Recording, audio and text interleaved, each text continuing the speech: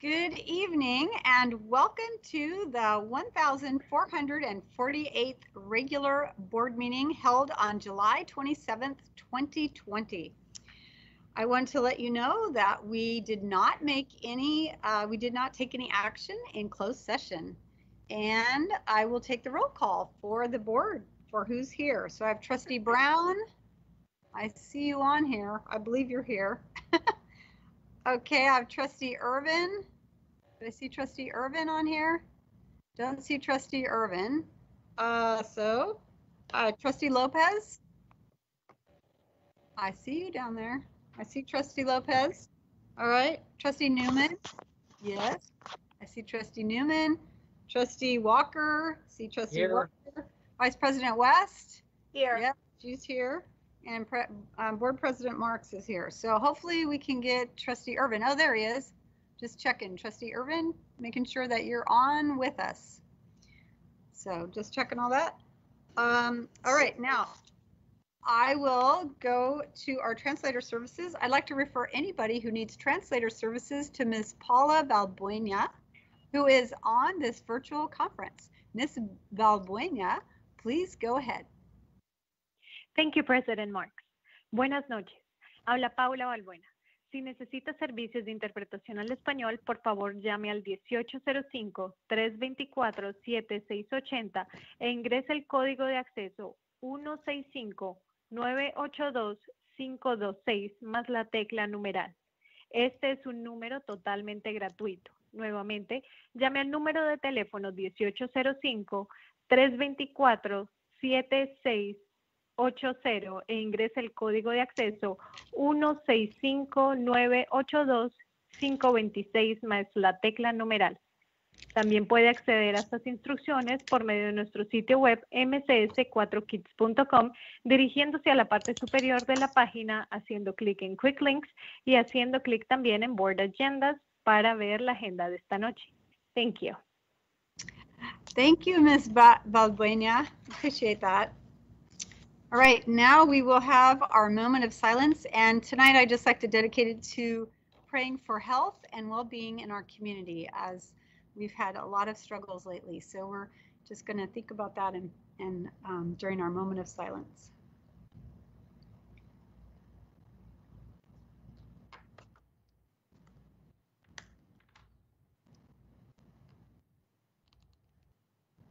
Thank you.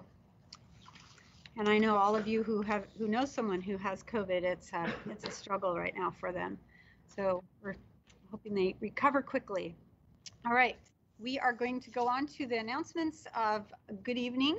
And this open session meeting of the Board of Trustees is being live streamed at the direction of the board. The live stream is available on the district's website, and the recordings will be available for viewing the day after the board meeting. Modesto City Schools board meetings are closed to the public to follow state guidelines and social distancing until further notice.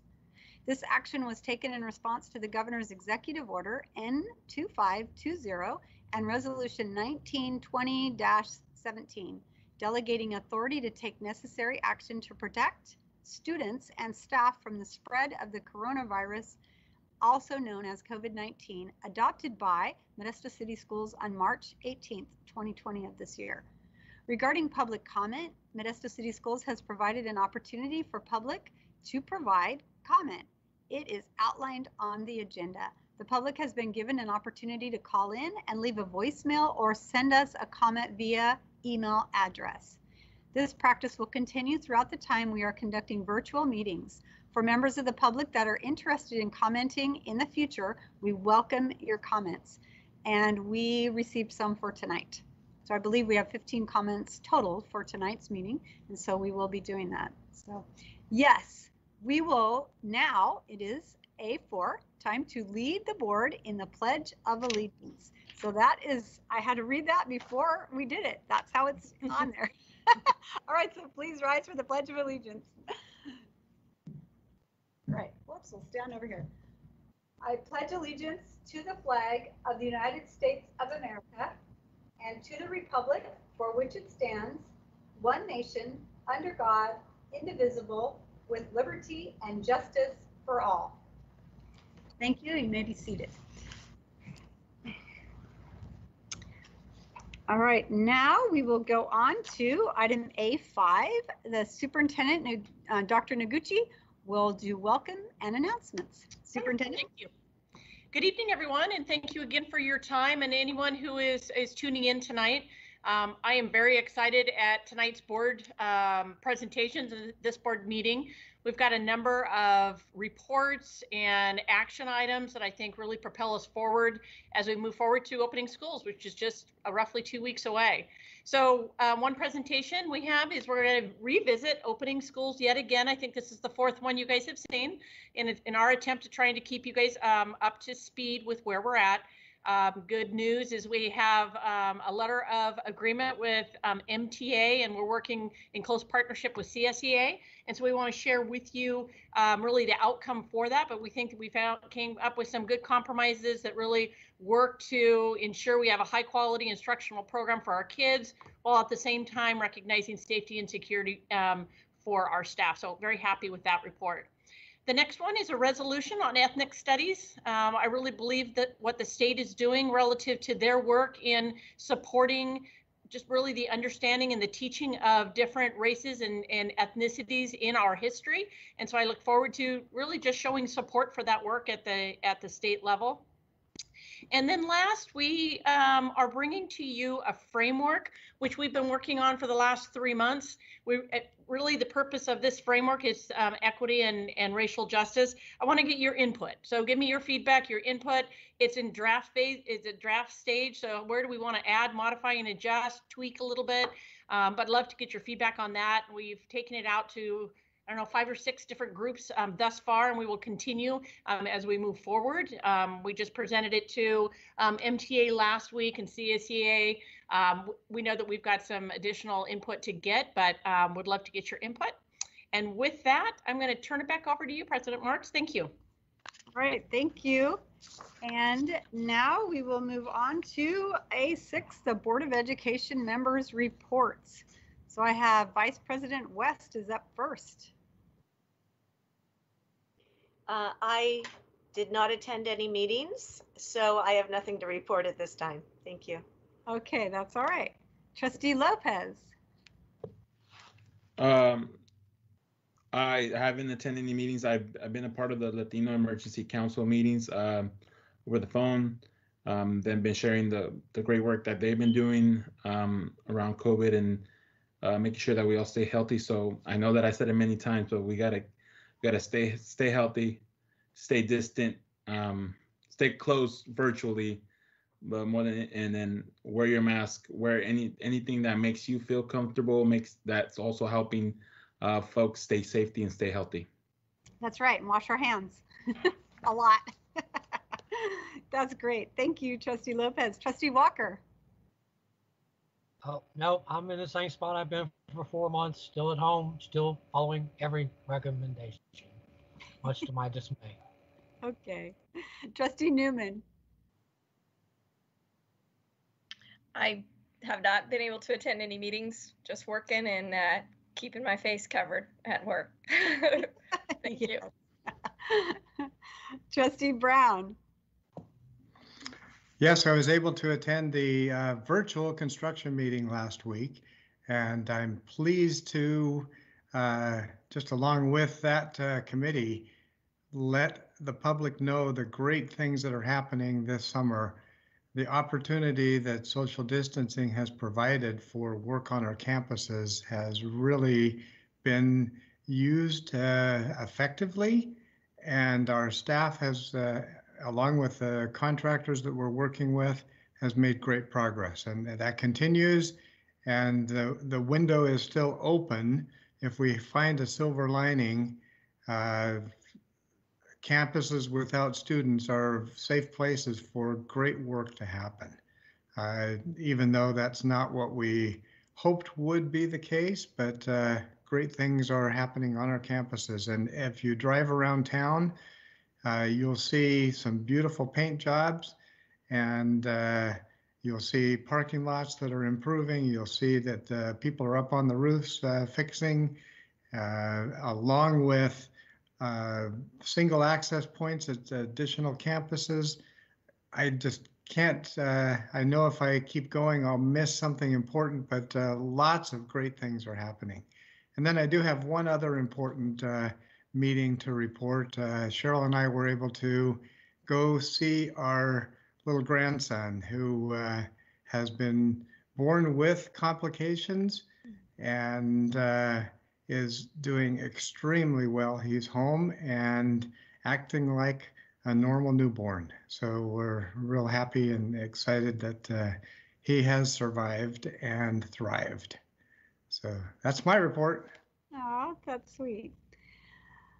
All right, thank you, Trustee Brown. Trustee Irvin? Yeah, so a few things. I went by the couple of the sites, nutrition sites, and observed again some of the great work that's going on in feeding our students and families out in the community there. Also, I attended a couple of Zoom meetings on the ethnic studies bill that's being proposed, in which we have a resolution before our board there. I was on a Zoom statewide meeting with some of those statewide folks who have been pushing that bill forward, advocating, and then also with some local folks as well who are also advocating for ethnic studies within the framework of our curriculum as well. Also attended a community meeting as well. On the call was their superintendent and Mark Herbst about the issues around equity and things like that. So I got a chance to participate in that that Zoom call as well, and that's about it. Thank you. Appreciate it. I also had some meetings. I met on July 8th and July 15th with the Northern California and San Joaquin delegates. On the 15th, we had 24 attended because we were also doing the budget and getting an update from CSBA staff on the budget. But we also had a great discussion. What I took from that was we had one school district that was on there was Patterson, and they have delayed the school start date to after Labor Day, which was a really interesting. So we had quite a discussion about that because all these 24 different school districts in the Central Valley have been trying to figure out how to navigate. Hang on, I got a little tickle in my throat. Going to take a cough here. So we were navigating what we should do and how we should do that. And so it was just a good discussion on how the different districts are preparing for starting school. Some of them are starting next week. So August 2nd or 3rd, Monday, next week they're starting. So they will have a whole week on us. So we'll find out how they do. And that's mostly in San Joaquin County. So I'll let you know when I hear from them. Then on the 17th, I listened to the staff town hall meeting, and that was great. I got to hear Dr. Noguchi share with the staff and answer a lot of questions. I could not believe how many questions people had. They were great questions. So one of the things that I took away from that was just the priority of TK, kinder, and first grade, that's been the priority, and then also foster youth and homeless. That's our main goal, is if we can get them back in a classroom, in a learning environment, that's what we want to do. But we know that we're dependent on how this COVID-19 is impacting and how we can reduce the number of people that are in the hospitals and how it's being contacted by others. So hopefully we can figure out a really good way to do that and get those numbers down. And then I attended also the Parents Leading Change, Dr. Parker, formerly Dr. Parker meeting, and we had Mark Herbst gave us an update on what we're going to hear tonight about the ethnic studies. Not ethnic studies, the and justice. I lost it. Anyway. Equity and social justice. Equity and racial justice framework. I got you. I got ethnicity and ethnic studies stuck in my head and I couldn't get it out. So anyway, I was really appreciative of the group having input and information. Mr. Herbst did a superb job explaining to the group what the plans are and kind of went through the outline. So I was very pleased that we could do that before this meeting tonight, and just be able to get that information out there for the public to know, and especially the Dr. Parker Committee that started in, I believe, 2000 or 2001 when we formed that group. So that was a really helpful group to talk to, and I appreciate Jocelyn, who's the president of that group, who's done a great job leading us this year. So that was my report for the meetings that I've had, just quite a few with the Delegate Assembly. We've had a lot going on, and it's kind of, I think all of us appreciate just hearing dialogue from other school districts and what's happening, because you don't feel alone. All of us are facing the same struggles, the same problems at the same time. And so just hearing how each other's kind of trying to navigate that has been really good. And I appreciate our district and where we are right now and what our plans are. So that's been great to share that with them. So now we will move on to our next item, which is our approval of the consent agenda. And I would like to know, are there any comments on consent agenda before we vote? No. Okay, thank you. Oh, and Trustee Not from the Walker. public. Right. Okay, none from the public. No comments from the public. Looks like I have a hand raised by Trustee Walker and maybe another one. So go ahead, Trustee Walker. My comment was that there's a lot in here if we were in a regular meeting, and a lot of curriculum, and I didn't go through all of it, but I went looking for specifically on the MBA stuff. And I just thought it was worth noting my concerns 3 or 4 weeks ago on math, what they were doing compared to what we were doing. And having looked at that outline as the agenda came out, I am pleased to see that they are running a straight traditional algebra, geometry, algebra 2 framework.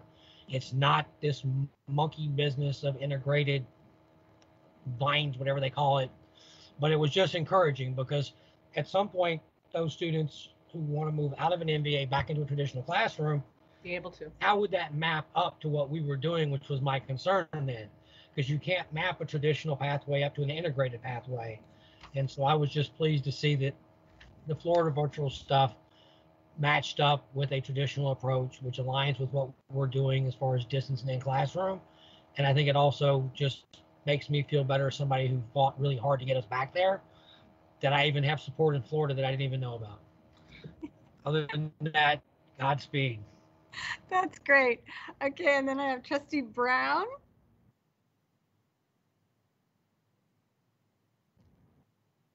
Oh, you're muted. No? I didn't have anything. Sorry. Oh, I'm not- okay, it was on from maybe before. Okay, then I have Trustee West. Did you have a comment? Well, I had a question. Should I save that? I had 2 questions. Are they on consent? Are they for consent agenda items? It's for the virtual academy, kind of tagging on what John was saying. Oh, this is the time, because we are voting on that. Are we voting on that in consent, aren't we? Yes. So I had 2 questions, and one was some of the courses had textbooks listed and some did not have textbooks. So when there are none listed, who chooses the textbooks? Do the teachers who are teaching it? Hi, this is Lauren. That's a great question. No, what we've done is we've matched them with our curriculum. So we wouldn't be purchasing new textbooks. They would use ours. For example, if it's 9th grade English and there's no textbooks, I'm just making this example up, but there was no textbook, then they would be using our study sync to get through it.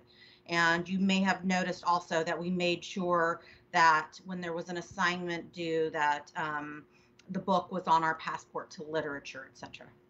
Okay, perfect. Thank you. And the second question was dealing with world languages. I noticed in the Modesto Virtual Academy, we had only French and Spanish. And at Bayer High School, I believe we're still offering the German class. So if students have taken 1 year of German and they go to the Virtual Academy and they need that 2nd year of German, how do we bridge that gap?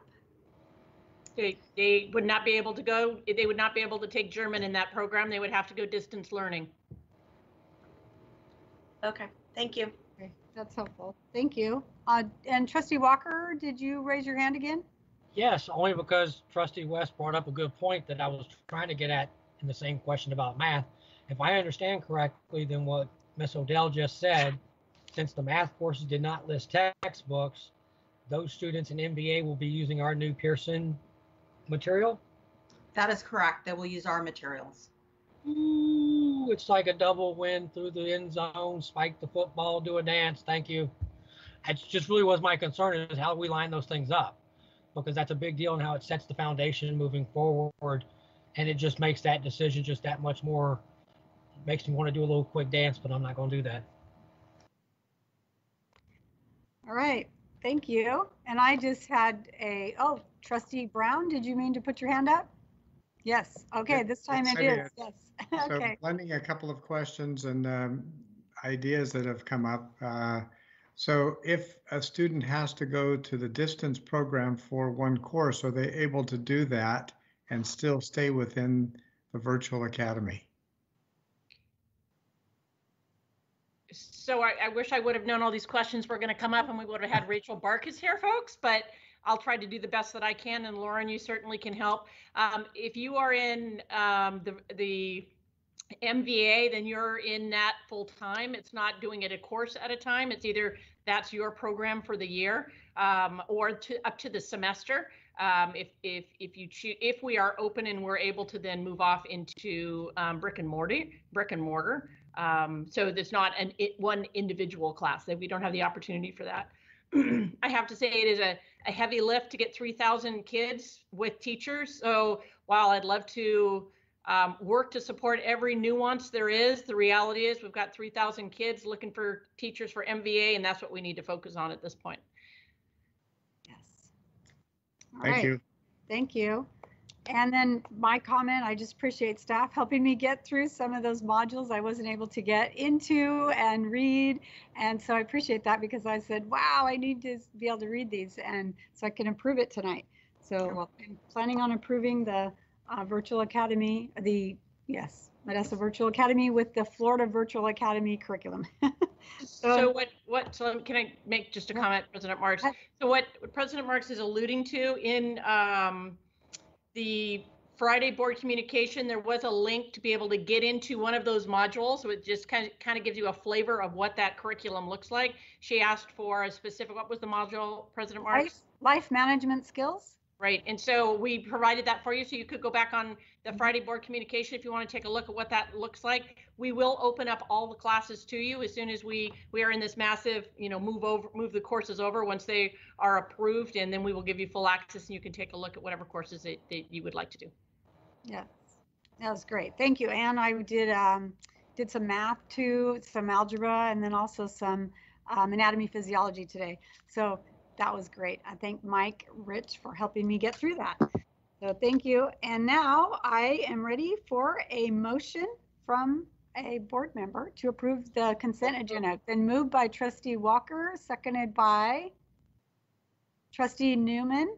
All those in favor, please say aye. This is going to be tough because you don't all have your mics on. Aye. So if you turn your mics on, we're going to just go aye. I can't see them all. Aye. Aye. Aye. Okay, thank you. So I just want to make sure, did I have Trustee Lopez because I can't see you, and Trustee Irvin? Did you both vote aye? Yes. Okay, Yes. thank you. All right, thank you. So I believe there's no opposition. Okay, then we will, motion passes unanimously. All right, moving on to item A8, the approval of the discussion action items. Do I have a motion? Is there any discussion on discussion action items? Is that order? Okay, it's all good. So I'll entertain a motion. So moved. Okay, Trustee Walker and then Trustee Brown seconds that. Second. All those in favor, if I could see you, it really helps. Could you please raise your hand? Aye. Aye. Aye, and say aye. Okay, I see all of you but Mr. Irvin. Are you good, Mr. Irvin? Yeah. Any I opposed? raised my hand. Okay, any opposed? We can't see you. So, okay, any opposed? Hearing none. Motion passes unanimously. All right, moving on to A9, period for public comment. And I believe that we thought one was going to be on public comment, but I think it's moved to one of the items. So Ms. Noonan, are there any comments for the public, from the public? No, not general comments, just specific to items. So do you want me to read them as the items come up? Yes. Okay, So got it. Okay. I will ask you when we get to it, and I'll say, are there any comments, and then you can read those. So You got it. Okay. I'll await your cue. Thank you. Okay, perfect. Thank you. All right, on to item B1, public hearing and approval of resolution number 20/21-1, increasing school facilities fees for inflation in accordance with the determination of the State Allocation Board at its January 22nd, 2020 meeting.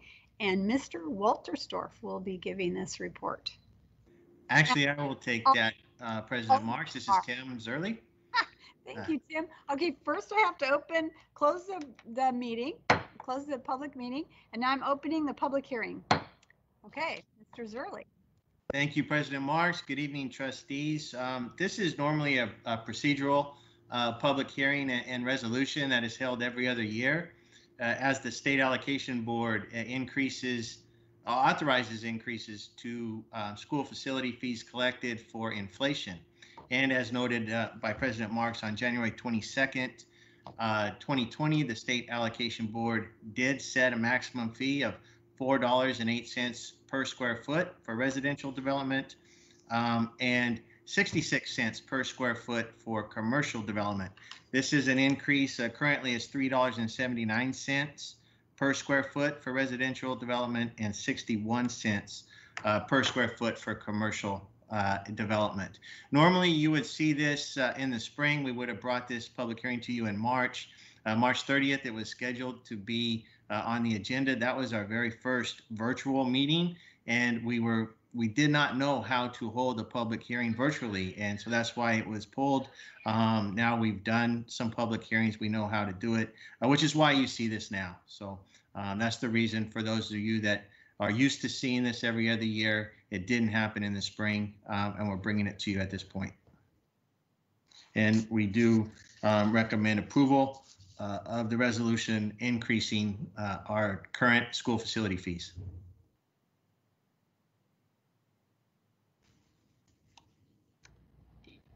You're muted, Cindy. Sorry, I was moving things around, didn't want to be noisy. Trustee Brown, I see we have a question from Trustee Brown. Yes, understand this is responding to direction from the state committee, but a question for Mr. Zerly. Is there any reaction from that committee with the current COVID situation? Any adjustments that we could expect, or is this going to last for 2 years? I have not been made aware of any pending adjustments or conversations about adjustments based on the current climate of the pandemic. If I can research that and respond and get back to you, but I have not heard of any other adjustments than the normal every other year inflationary adjustments. Thank you. Trustee Walker. Thank you, Mr. Zerly. Just one question, because it seems like compared to the old number to this number, would you call this a fairly large move up, even though we're only talking about dollars? Percentage wise, what you just described seems larger than what I would expect. I don't have the inflation rates at my fingertips for this particular adjustment. So it is adjusted for inflation, and as inflation grows, we're allowed to increase the rate proportionately. So that would be my answer to that. I was just curious. It just sort of triggered a thought in my mind, because we're making an inflation move, but yet when you look at the economy, we're in an imploding deflation. And Correct. So it's a bit conflicted, if that makes sense. So I was just curious what the sort of reasoning behind it was. And it just occurred to me when you gave me the rates that it almost seems like two opposites facing each other. Inflation cross up, but at the same time, you've got a deflation economy going the other direction. And the only thing I can say on that is it was back in January of 2020. So it was pre-pandemic, and the economy was going in a different direction at that point in time. That makes a lot more sense now. Thank you.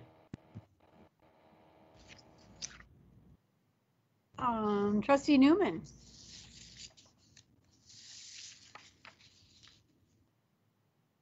Got it. Whoops. Nope, you're muted now. It went back to mute. Got it. Okay, there it is. Okay, is there a time limit, Mr. Zierli, on when we could take this action? So basically, as I understand that this board takes action every 2 years, and we have the authority after they take action to raise it up to that level. We could decide to keep it where it is, or we could go somewhere in between, but no higher than that level. That's the authority they've granted us, right? That is correct. Okay, so is there a limit in terms of time of when we can act on that? We are in a weird, they took this action in January, and now we've got, a number of different things in the economy with COVID. So that changes some things for certainly, some landlords, for builders and development. And so is there a time limit of when we could do this, or is it imperative we do it now, or is it something that we could wait on? No, and which is the reason why this particular public hearing and resolution has been delayed from its normal. Yeah. There's no time frame for which we can act, but we cannot increase until we act, if that makes sense. So we yes. can. There's no, that I'm aware of, there's no statutory requirement for us to act within so many days of the action from the state allocation board. But we cannot begin collecting until a certain amount of days after the board passes the resolution. This is my understanding.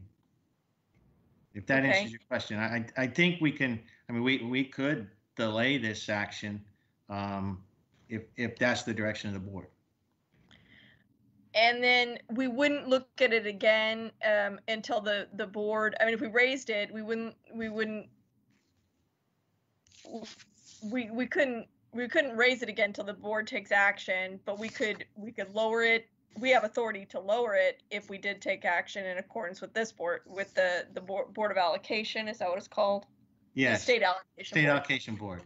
And then in conjunction with as also attached to the agenda and the public hearing is our justification study that basically justifies us to go up to the maximum allowable rate that the state allocation board sets. So we could go somewhere in between. It's up to the direction of the board. Okay, so, well, I have a question on that. How much, do you know what the actual increase was this year? I was trying to find it. I don't see it. I don't know if it went from 350 to 408, and then what it went up the year before. I found some charts, but they're mostly on the industrial ones. So I was like, wait a minute, I can't find it. So if you could find that maybe in the meantime and let us know or see. I just wanted to find out how much it's gone up this year, or that they're asking us to increase it, because we are living in really difficult times. So it's our current rate that we collect for a residential development is $3.79 a square foot. Okay. Where this action would raise it to $4.08 a square foot. Okay. So like 30 which cents. is the maximum amount that under this particular fee collection we could collect. Okay. All right. Well, thank you for that. All right, Mr. Trustee Brown. Do we answer your questions, Trustee Newman? Did you have any more? Okay. Trustee Brown? So, while we've expressed some concern about the pandemic and the deflationary economy, the cost of housing, the development is booming right now. Prices are rising. And the forecast for the immediate future is for that to continue because our availability is so tight. So I have no problem from that perspective recommending that we move forward with this. And this is only taxed upon the developers or the new housing. This is not an increase in the taxes for the current homes. Is that correct? Unless a current homeowner decides to add livable square footage to their home. Yes, that would be the only other case. And as Trustee Brown points out, those developments that are currently building or selling, they are all in CFDs, community facility districts, and so they are not part of this this particular fee collection. Right, because that's done by a different formula. So thank you. That's great. Okay, so are there any other questions or comments? And are there any comments on this item from the public? There are not. No, there are not. There are not. I didn't think so, but I just wanted to make sure. Okay. My apologies. That's fine. All right, so now I will entertain a motion. Close the hearing. We have to close the public hearing, I believe. Thank you, thank you, thank you. Closing public hearing, opening the public meeting. Now I'm ready to entertain a motion. Got a tickle in my throat. So moved. Moved by Trustee Walker, seconded by Trustee Irvin. Irvin. All those in favor, please say aye. Aye. Aye. Sorry, it passes unanimously. Okay, hang on, I got a cough. Thank you.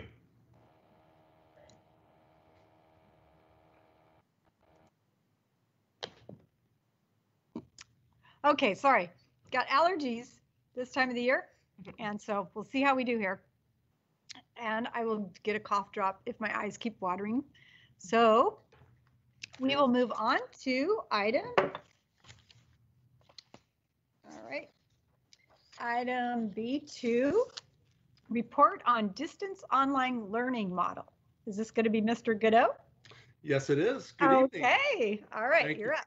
Thank you, President Marks. Trustees, Superintendent Dr. Noguchi, it's my pleasure this evening to be joined by Associate Superintendent Mark Herbst and Associate Superintendent Dr. Lauren Odell to review and provide you a report on the Modesto City Schools distance learning model. We're going to talk about the letter of agreement that we entered into with our labor partners, Modesto Teachers Association, last week, as well as discuss some of the supports that are being provided to staff via the CIPD, as well as some of the mandates and regulations that we are following to support our English learners.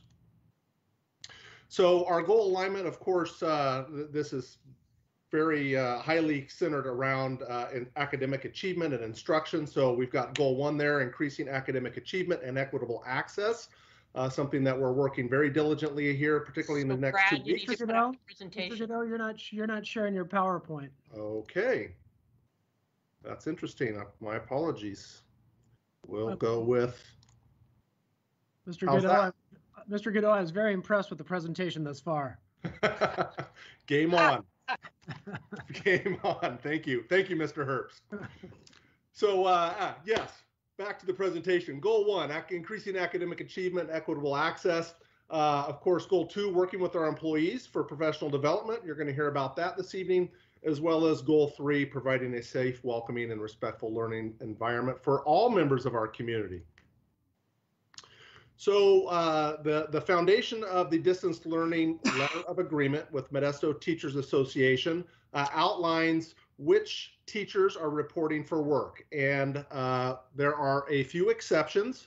All teachers are expected to report to the school site, except for teachers that choose to go through the interactive process to address any medical conditions or high-risk conditions that they might have, as well as certificated staff that have children 0 to 12 years that are having issues around childcare, etc. So they will work through human resources to address that, and then we will work with the sites to work out the details. We have accountability for work expectations. I know that was a big concern for all of us, for our community, for our parents, for our students, for our teachers, and for the board around the expectations for what distance learning will look like versus what it looked like last spring. And we do have accountability in there, i.e. Students will be given grades. We've got some very regimented schedules about when instruction will take place, and you'll see more about that when we go through the daily instructional schedule. And also outlined in the LOA is the idea that materials and internet access or the responsibility of the employee if they are working from home and not from their classroom or the school site. So starting with TK6, distance learning parameters, all of our elementary school sites will be following the same daily instructional schedule. They'll start each day with a morning meeting with their students lasting anywhere from 5 to 15 minutes, really just checking in with students, that social emotional check before they get into the meat of the instructional day. We talked last week at last week's board meeting about the state minimum requirements for daily instructional minutes.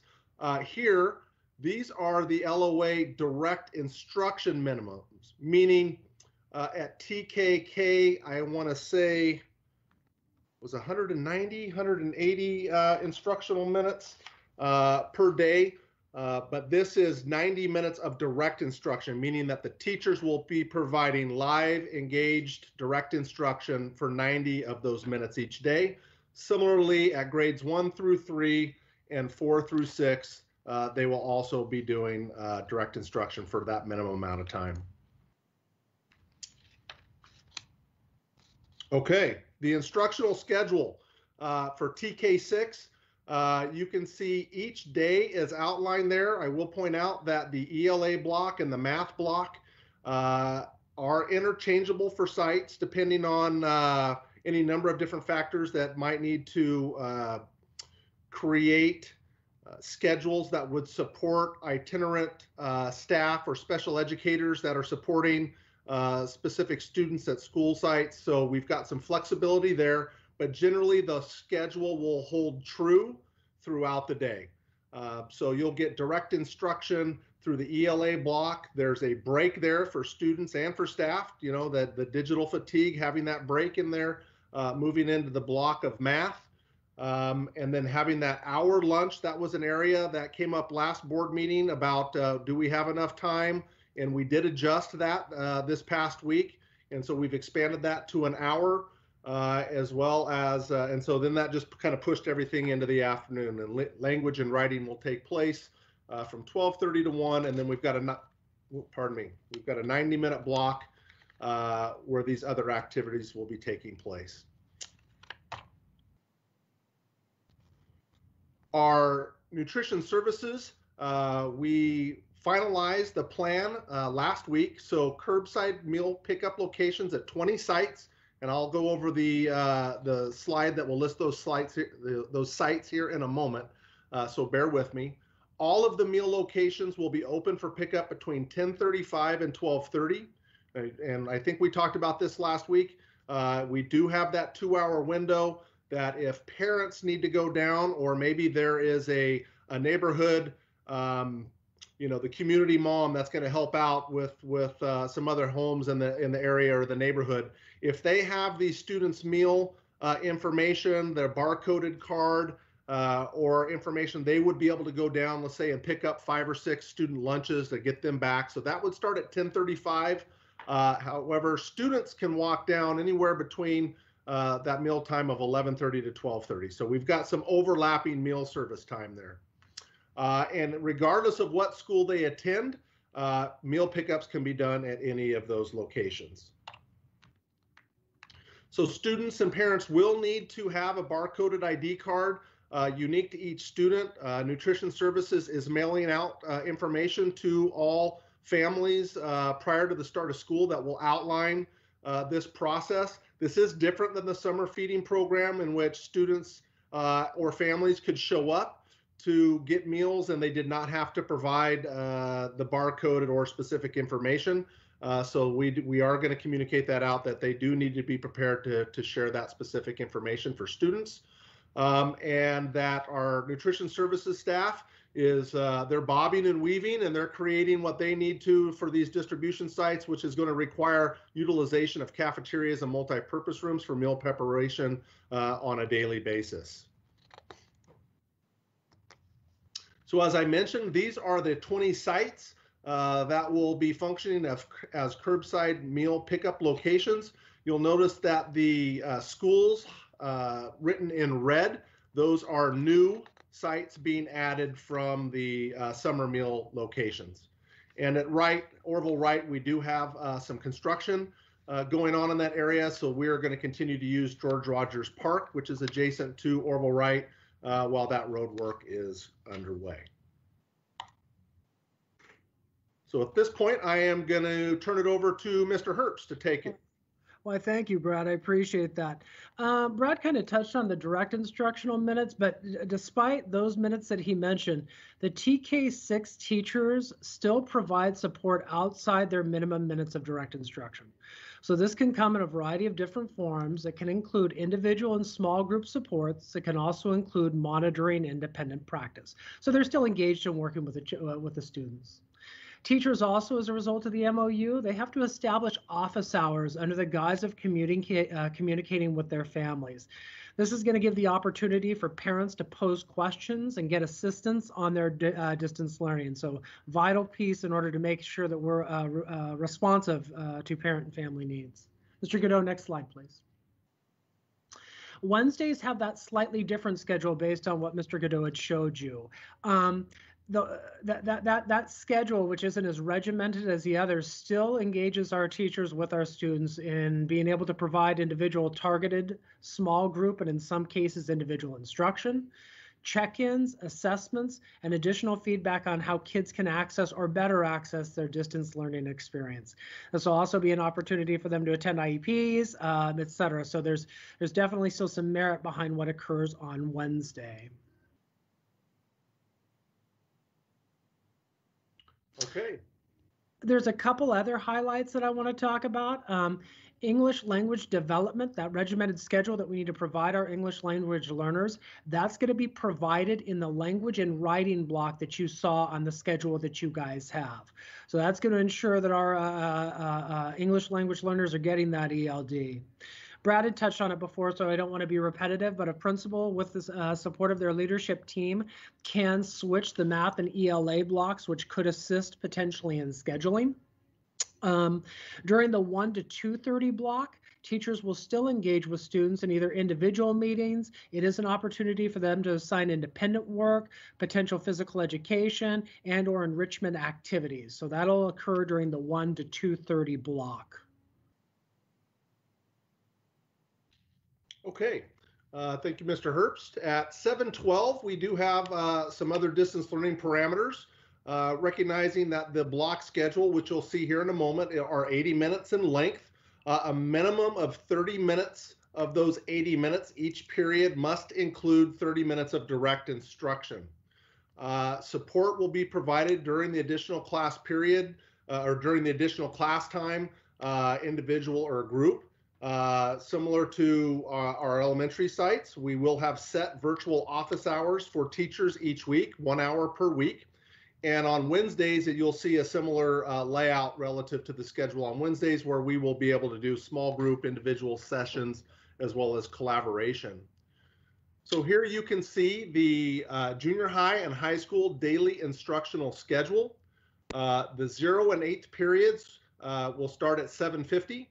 And then we've got 1st, 2nd, and 3rd on Mondays. And then you can see the layout on Tuesdays, Thursdays, and Fridays. Wednesdays, again, is the more flexibility in how we're providing the supports, as well as collaboration. Important to note here is that on Wednesdays, we have a rotating homeroom meeting.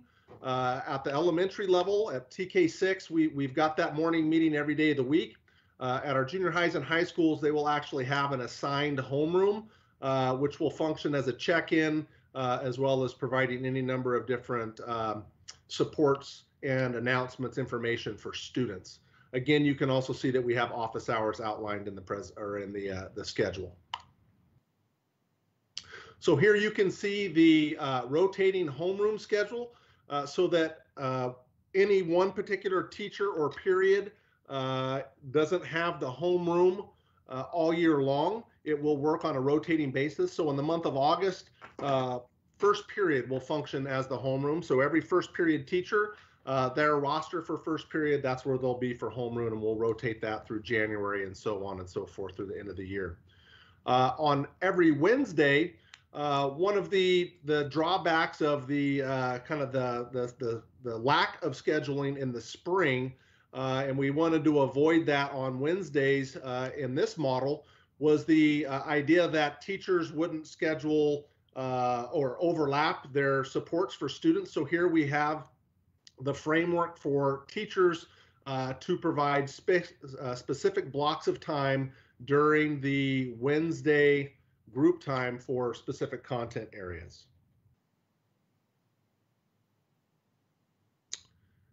As far as the digital learning platforms, we do have some agreements that Schoology will be the primary learning management system. We will focus our efforts through Schoology, Microsoft Teams, and PowerSchool. We do recognize that there may be times in which our lead learners, our teachers out there might have need to use additional supports or platforms, and we do have the opportunity to evaluate those and approve those as an as-needed basis. And then also we still have in the LOA, which we had in the spring, the idea that everybody has to check their email a minimum of twice daily to ensure that we're getting effective communication across the school site. Let me kind of roll into the agreement that we have on the special education front. Generally, the overwhelming majority of special educators are teachers of record, so they will follow, in essence, the same schedule, obviously with a modified curriculum, but with the same expectations that we have for the general education teachers. The itinerant staff, the staff that may not be teachers of record, will continue to support our students through distance learning. That can include teletherapy where practical, i.e. our speech therapists engaging in speech therapy over through a device. That's just one example, and or parent training. Something that's new, we did come to an agreement on one-to-one assessments.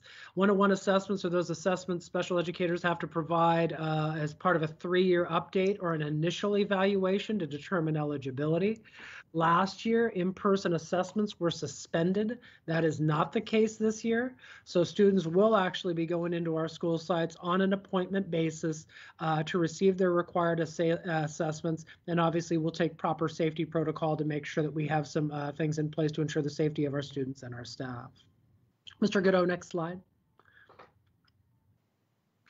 Another key component of the LOA was the updated distance learning plans that will occur within the first 45 days of school and added to the IEP document. As a result of the pandemic and distance learning, California required that staff engage and create what's called distance learning plans with families. This outlines the agreement on what goals and objectives and services will be targeted during distance learning.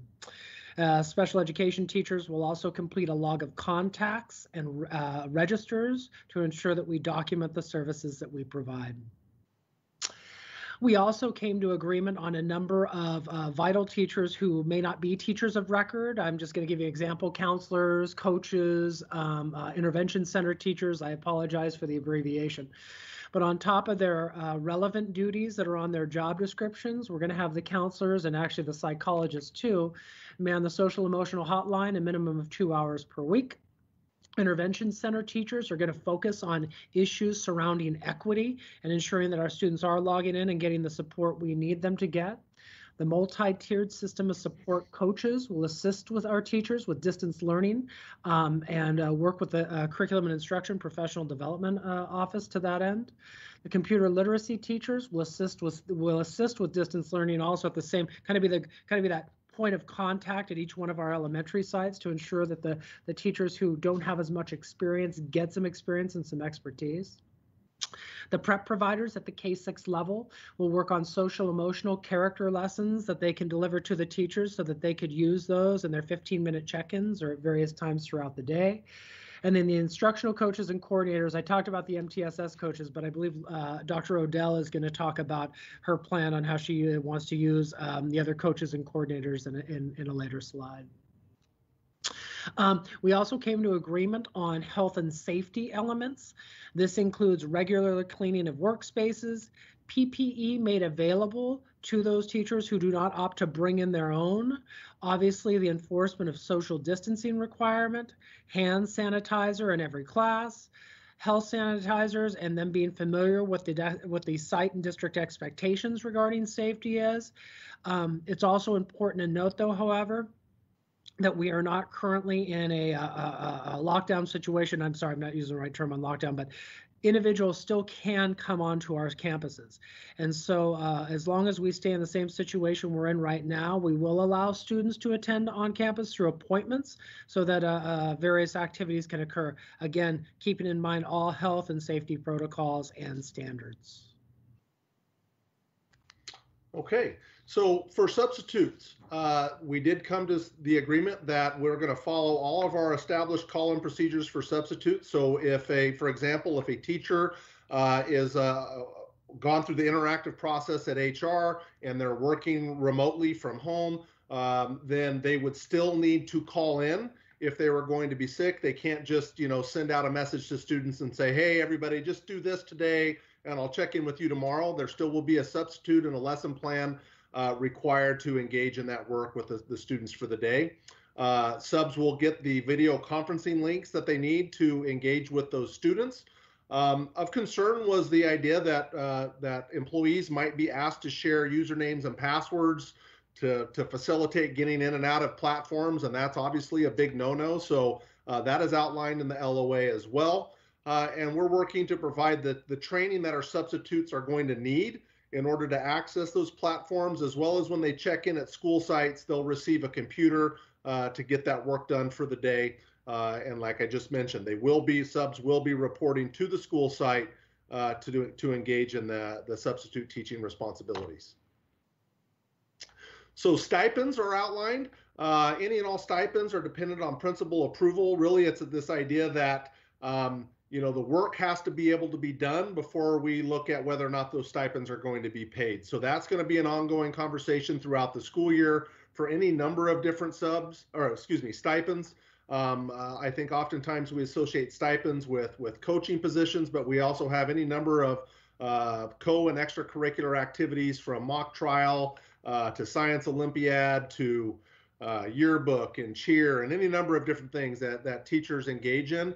The idea being here is we don't want to get super restrictive. We want to create opportunities for staff to connect with students. As I mentioned last week, that is a critical area, particularly when we are in distance learning, that we're still connecting with students.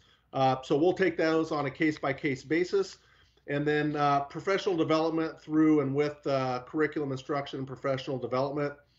We have stated that to the extent possible, basically everything that we're doing with staff is going to be online. Unless there is an absolute necessity to bring people together physically present in rooms. And if we did that, we are going to employ all of the different requirements of social distancing, appropriate, everybody in a face mask, hand sanitizer, all that. But the message here is everything is virtual unless there is a definite need to bring folks together.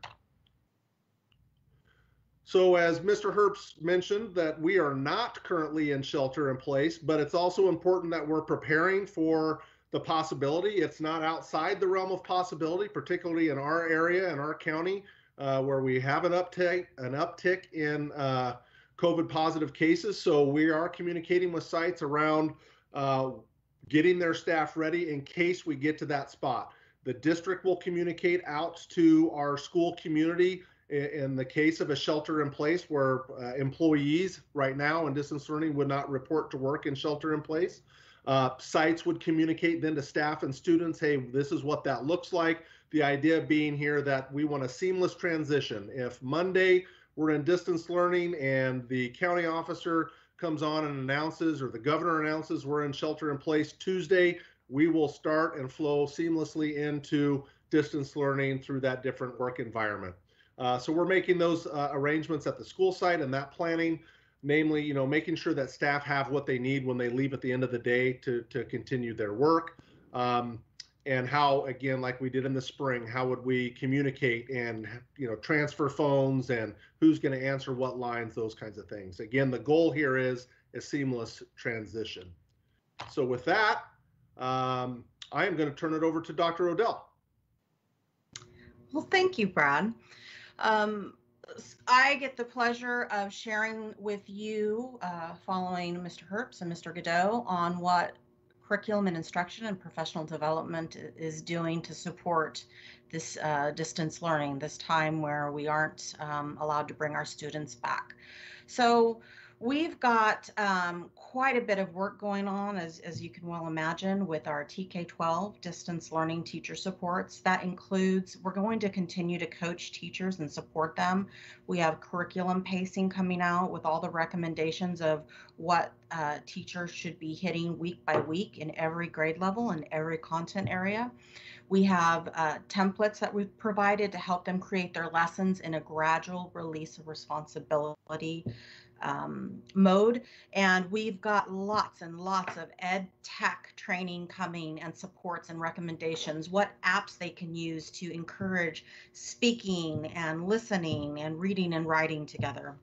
We also have coaching office hours for any teacher who feels like they need more direct support from a coach. We have content newsletters that will be regularly sent out for different content areas. We also have professional development that is not part of the tentative 0.5 compensation initiative, because we've got lots of new teachers and they need to know how to use our curriculum and to know about our assessments and those types of things. Of course, we still have SWAN, and as we've expanded the sites that use SWAN, we've got a lot of training to do to ensure that they understand the curriculum and can use it to the best of their ability. Brad, can you switch the slide, please? Did you see? Is it frozen? It froze for a second, but I got it. Thank you. Okay. I do want you to know what we're doing regarding English learners. It's very near and dear to my heart that we are ensuring the most supports that we can for our vulnerable language speakers.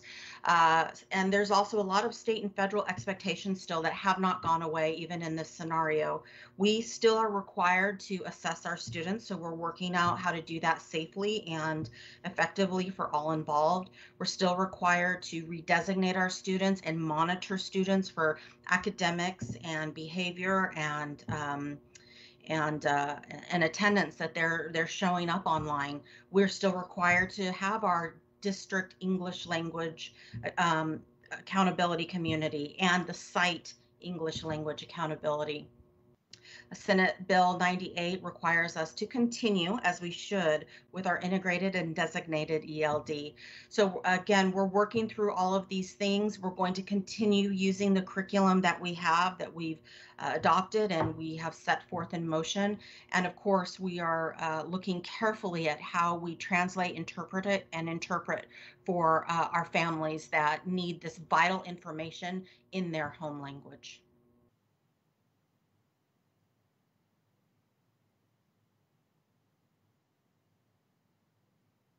We will continue, like I said before, with our District English Learner Advisory Committee, and we're going to have those meetings. We already had our first meeting, and we will continue to each month. Actually, next time that we meet, we intend to bring to you what I like to call the State of the Union for English learners for our district. And hopefully we'll be able to bring you a lot more information about the work that was done last year and leading into this year. That's still all moving forward, even in this virtual time.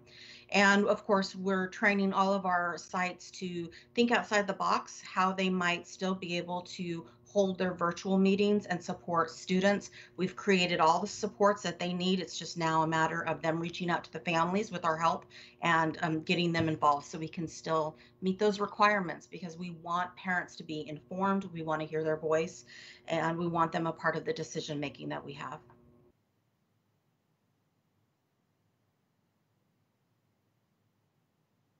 I wanted you to know that we've been working very, very carefully with Brad's team and Russ Selkin's team on identifying the students that do not have internet. So last May and June, We had identified the students that were struggling, so that meant we were providing them with hard copies rather than the digital access because they were still struggling with internet for various types of reasons.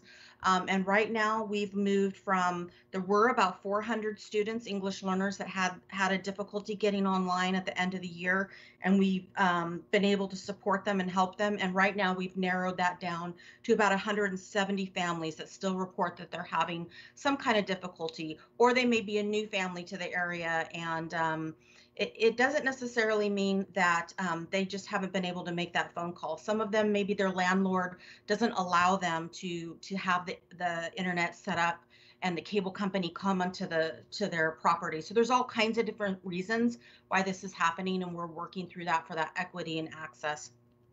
The other neat thing is we have about 500 refugee students in our system now, and that number is actually almost doubled because the federal government has changed the guidelines on the years, the length of time that someone can be in the country and be considered a refugee.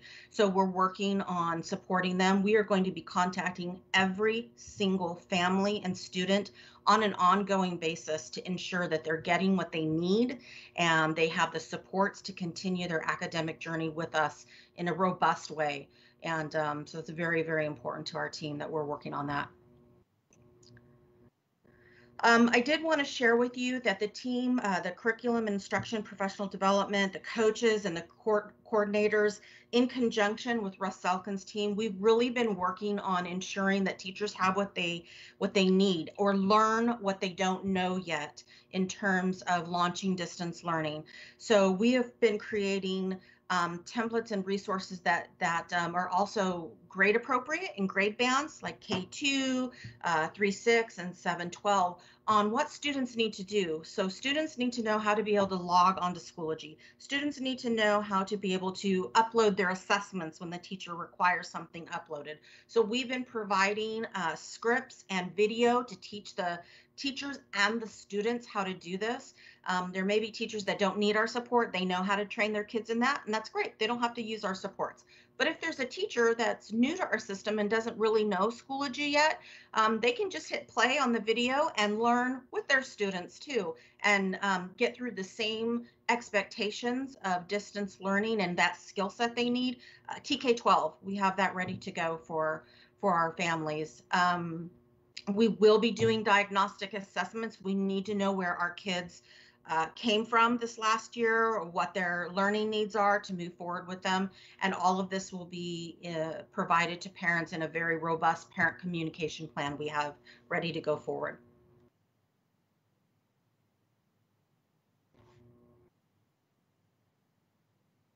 Again, like I was saying, with this first 4 weeks, we have all of these resources. We're going to take them through this gradual release of responsibility where the teacher does it, and that's the I do. And then week 2, everybody does it together. That's the we do. Week 3 is a little more gradual release where you do this together and let me watch you and I'll coach you. It's just very much like that coaching where you model it and then you step back slowly so that the player can do it themselves. And then in week 4, TK12, all of our students will have this skill set for distance learning to use if and when and as they need it. Lastly, I wanted to share with you, again, of course, it's still tentative, but we've been making our plan for professional development. Should it be ratified and approved by the board, we've been creating these virtual libraries to support folks on really 2 buckets this year, and Dr. Noguchi has talked about it: the diversity, the race and social justice, this idea that we must address equity and access for all of our students. And so that's the first real big bucket of work that we're doing with our staff, classified, management, and certificated. And then the second bucket is like what I've explained to you, this distance learning, ensuring that the teachers have the skill set they need for all types of technological learning. Always remembering that pedagogy, great pedagogy, is our focus.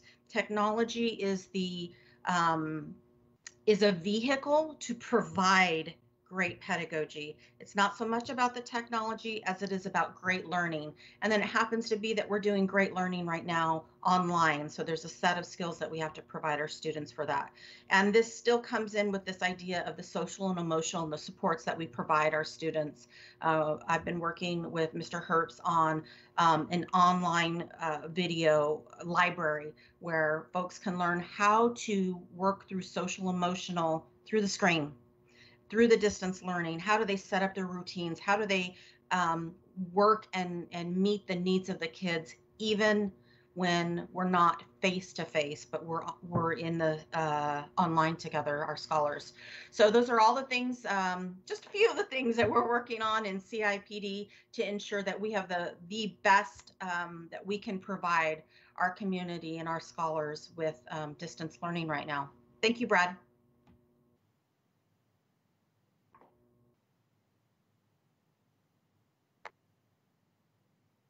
Mr. Godot, you're still muted.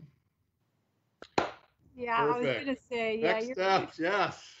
Next steps, we're going to continue to outreach over the next 2 weeks to families regarding the internet connectivity. We're going to be distributing devices that started today over the next week. We've got teacher and support and training happening district-wide on August 4th, 5th, and 6th, as well as monitoring and supporting our vulnerable populations, as Dr. Odell pointed out. So I know that I recognize that was a long presentation, a lot of information, but we are happy to take your questions, etc. Okay, yes. Now, I am not sure, but I see Trustee West has a question. All right, Trustee West, are you ready? Yes. First of all, wow. I cannot even imagine how much work went into figuring out all of these little details. You guys have thought of, well, you probably haven't thought of everything, but that will come up. But it seems like you are covering all the bases, and I just appreciate all the work from the team that went into this. Thank you so much. I had a couple of questions. The curriculum pacing that was talked about, is this going to coordinate with the pacing for the virtual academy? And the reason I'm asking this is because I want to know if students begin the first term, which is going to be a semester or a trimester, I believe, if they begin it with the virtual academy and then at the end of the term, they want to switch back to the distance learning, is that going to be pretty seamless in their education, or how easy will this be for our students to make that transition? Trustee Dr. West, this is Brad. I'll answer that. There is the potential for some bumps in the road in a transition at the end of a grading period. We talked a little bit about that last week, but that is one of the things that we do outline for parents when they enroll. There are some issues. There aren't always perfect crossover courses. So yeah, it can be a bit bumpy. The idea at the beginning was that this would be a year long, but we also recognize that there may be a necessity to change students' placement at the end of the grade span. Okay, and that makes sense. Thank you. And then the second question I have is concerning learning pods. I've been reading about those and hearing about those, and a lot of parents are interested in getting small groups of students together, socially distancing, wearing masks, but kind of students working together, either with a tutor or with a parent, sometimes with a teacher. Are we going to have anything to do with learning pods, or is that kind of strictly up to parents to organize those? So let me respond to that. I know that that's out in the media a lot, especially in the Bay Area and to some degree down in Southern California. In Stanislaus County, in the last 10 days, we've had 240 kids diagnosed positive with COVID. And over the course since March, we've had 680. It was told to us today that we do not want to bring kids together unless it is outside and for a real need. So meaning you need to get your computer, you need to do your assessment because you're special ed, but bringing kids together as a school, that's not something that we are going to do until after our positive rate is is decreased to a significant amount. Okay, and that makes sense. Thank you. And again, thank you for all of the hard work, everyone. I appreciate it. Okay, thank you. Now to Trustee Newman. Thank you, team. I want to echo Dr. West's comments of thanking everybody. This is amazing work. And I've been following it closely because, you know, got an anxious senior. So the take that off now, but I have it on. You can't see it. Trustee, we can hear you, Trustee. Superintendent.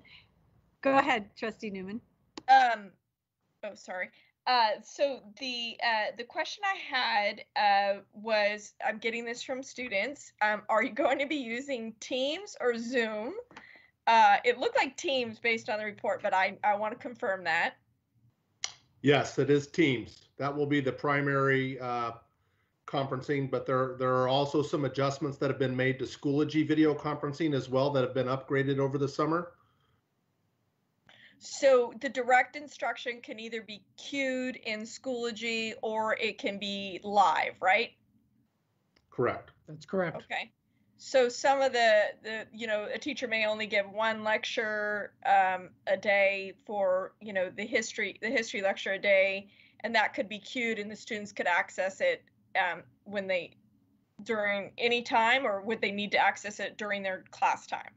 No, teachers will need to provide the direct instruction during the specific period of that instructional schedule during the day. Now, okay. a teacher may screencast it, meaning record themselves, say first period providing the lecture, then they could play that later in the day in a different period or even the next day.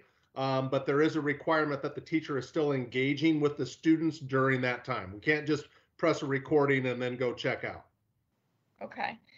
And then I know we address counselors and what we're doing, trying to put people, everybody's got to kind of wear different hats and to serve the needs of our students. I appreciate that work that's been done. That's difficult. One of them that was, I didn't see anything specifically, was college counselors.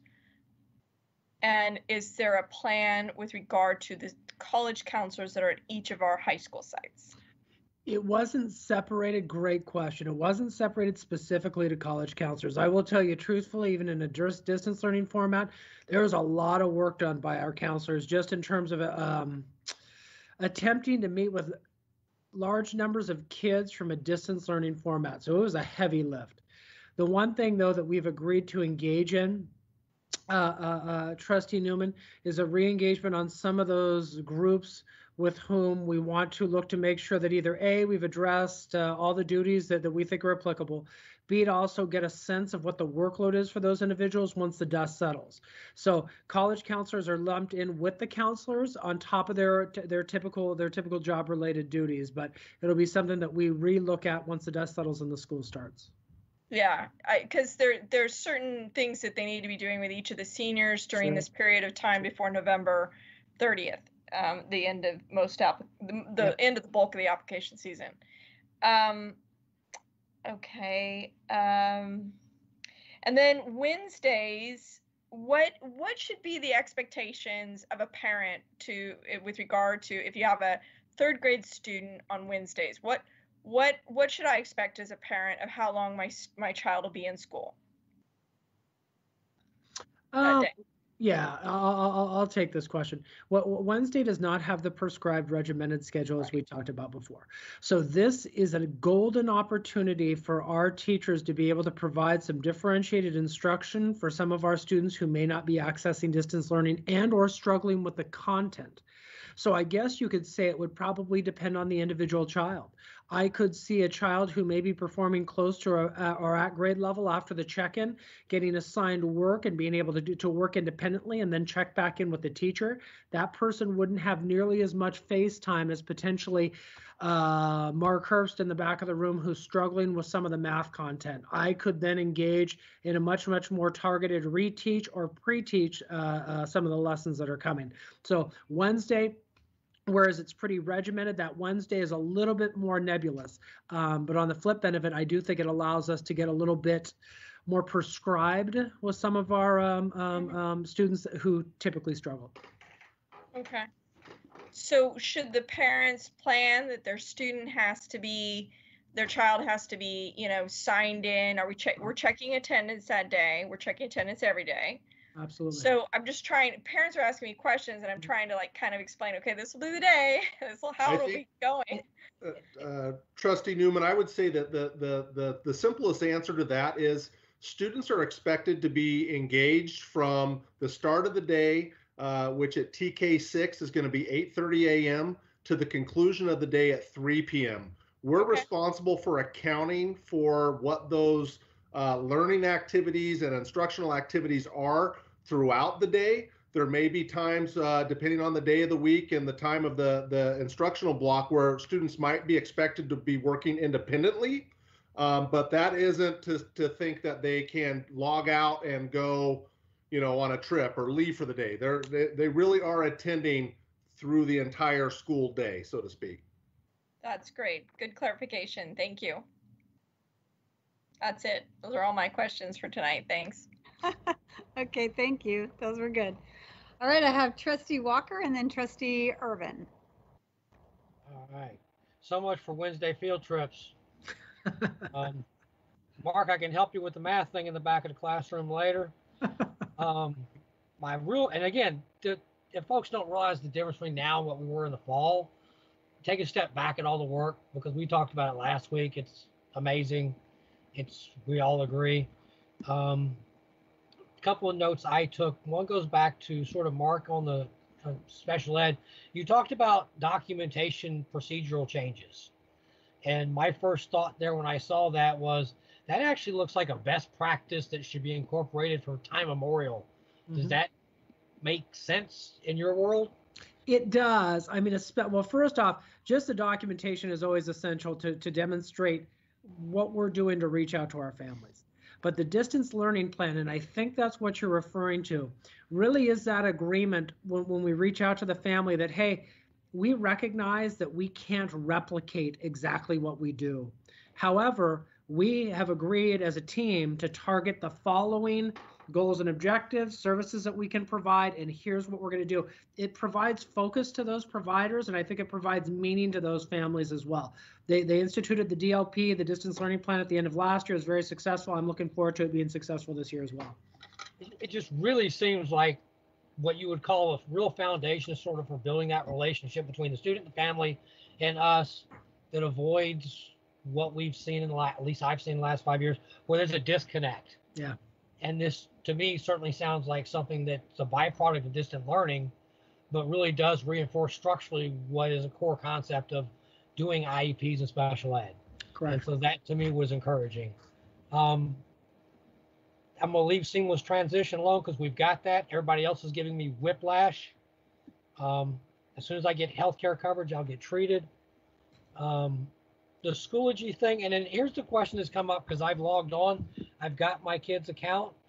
It's 2 weeks out. When do we find out what the schedule is? I can't see as a parent what classes my students in, what the teachers are. And in previous years, we would have already picked up textbooks. You know, the SOARS program at Enox, which isn't going on, would be going on.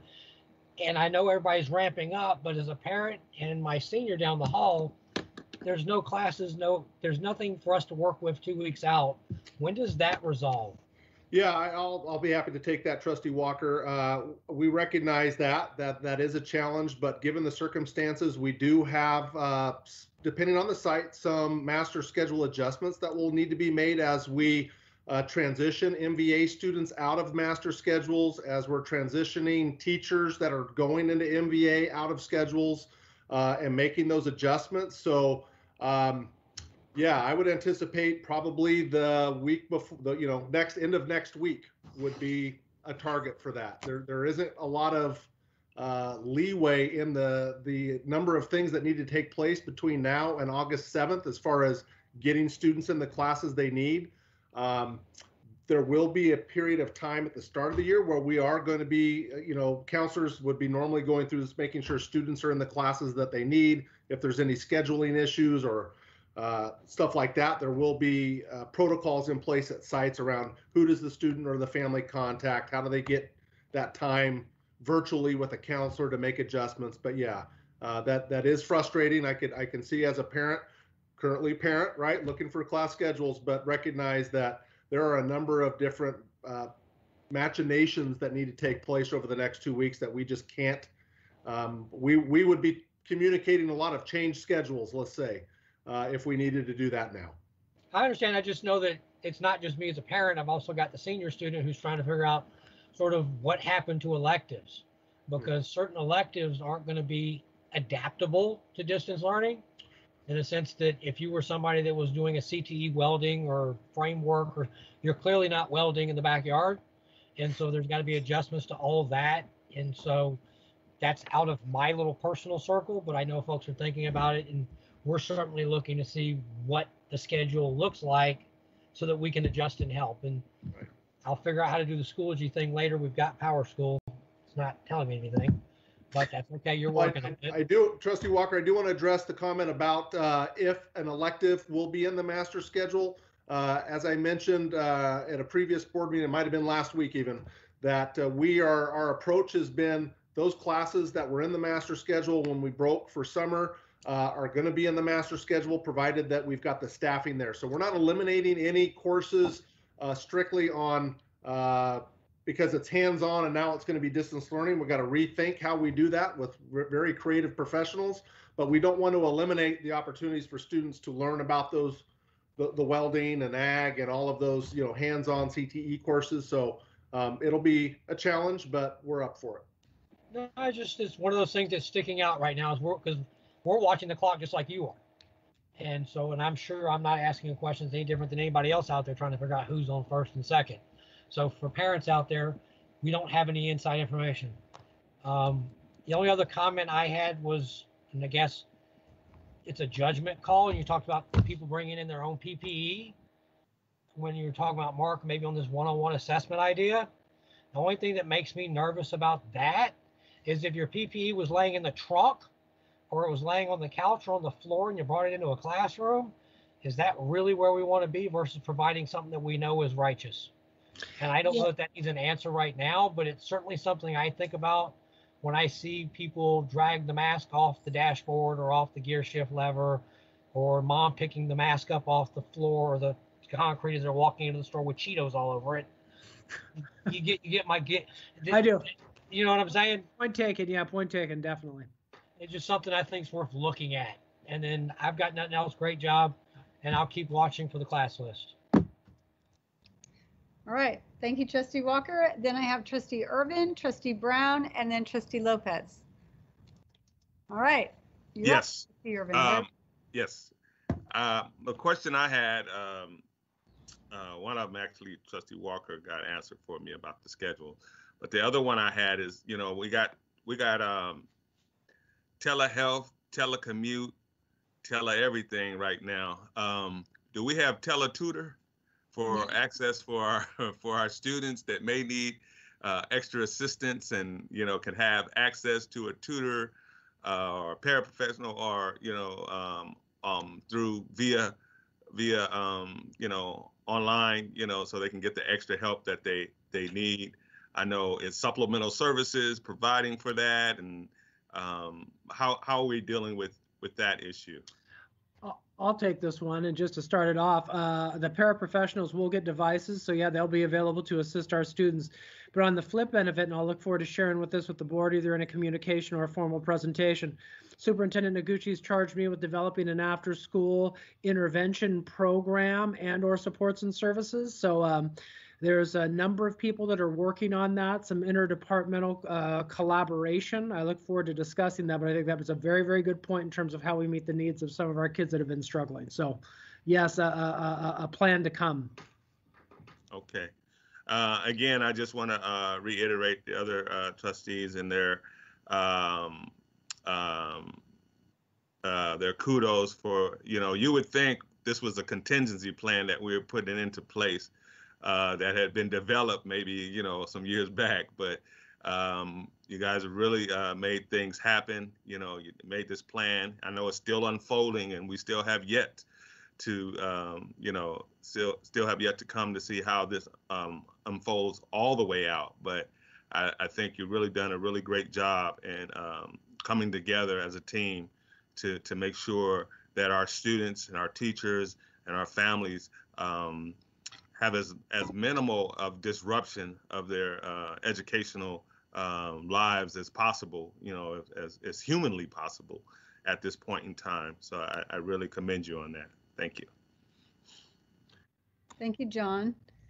All right, Trustee Irvin, on to Trustee Brown. And then those of you that have your hands up, would you please lower them so I know you're not still planning to speak? Thank you. All right, Trustee Brown. Yes, I've got a couple of questions, but first of all, as we move into Education Redefined, thanks to our entire team for all the effort. First question that came to mind had to do with assignments and homework and testing. And we've got new methodology for every grade level so that we can do appropriate assessments. I want to make sure that we are sensitive with the homework assignments, given the fact that we've got parents trying to guide students on computers, and they're going to be allocating a huge chunk of their day and possibly having to do their own distance employment. I want to make sure we're not overly heavy on homework that's going to require additional parent time that isn't available. So I want to make sure that we're real sensitive to parent time frames as well as the student time frames. So has there been any discussion about how much homework and assignments outside of the logged in class time? There has not been specific discussions about the amount of time, but to your point, and I don't have the LOA open right in front of me, but it really does talk about the idea of homework being assigned for review of skills taught. So I don't think this quite gets to everything you want, what you're referencing, Trustee Brown, but it really is more homework for practice purposes, to where we wouldn't be taking a lot of parent time attempting to reteach content to the children. So again, I hear what you're saying about, hey, that may not get to the minutes, but at least it spells out the fact that the homework is supposed to be review of skills that a child should be able to do independently. Okay, thank you. I just want to make sure that we're sensitive to the time that parents are having to put in. Yep. So the next question that I have, our focus is getting students back in classrooms. And as soon as that's possible, I'm curious what kind of carryover we're going to have from this experience. I see that we're thrusting technology on all of our students very rapidly. Do we have the intent of that personal device going into or with the student back to the classroom so that they can now take advantage of what they've learned in technology with the distance learning?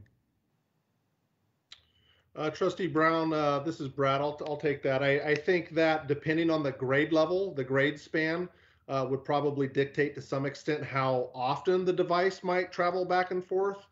Before we knew we were heading into distance learning, we were having that conversation, recognizing whether it was a hybrid model or some other form of instruction in this time period. So I guess the answer to that would be, it would depend on the grade level. Having a TK or K coming back and forth every day with the device might not be the best.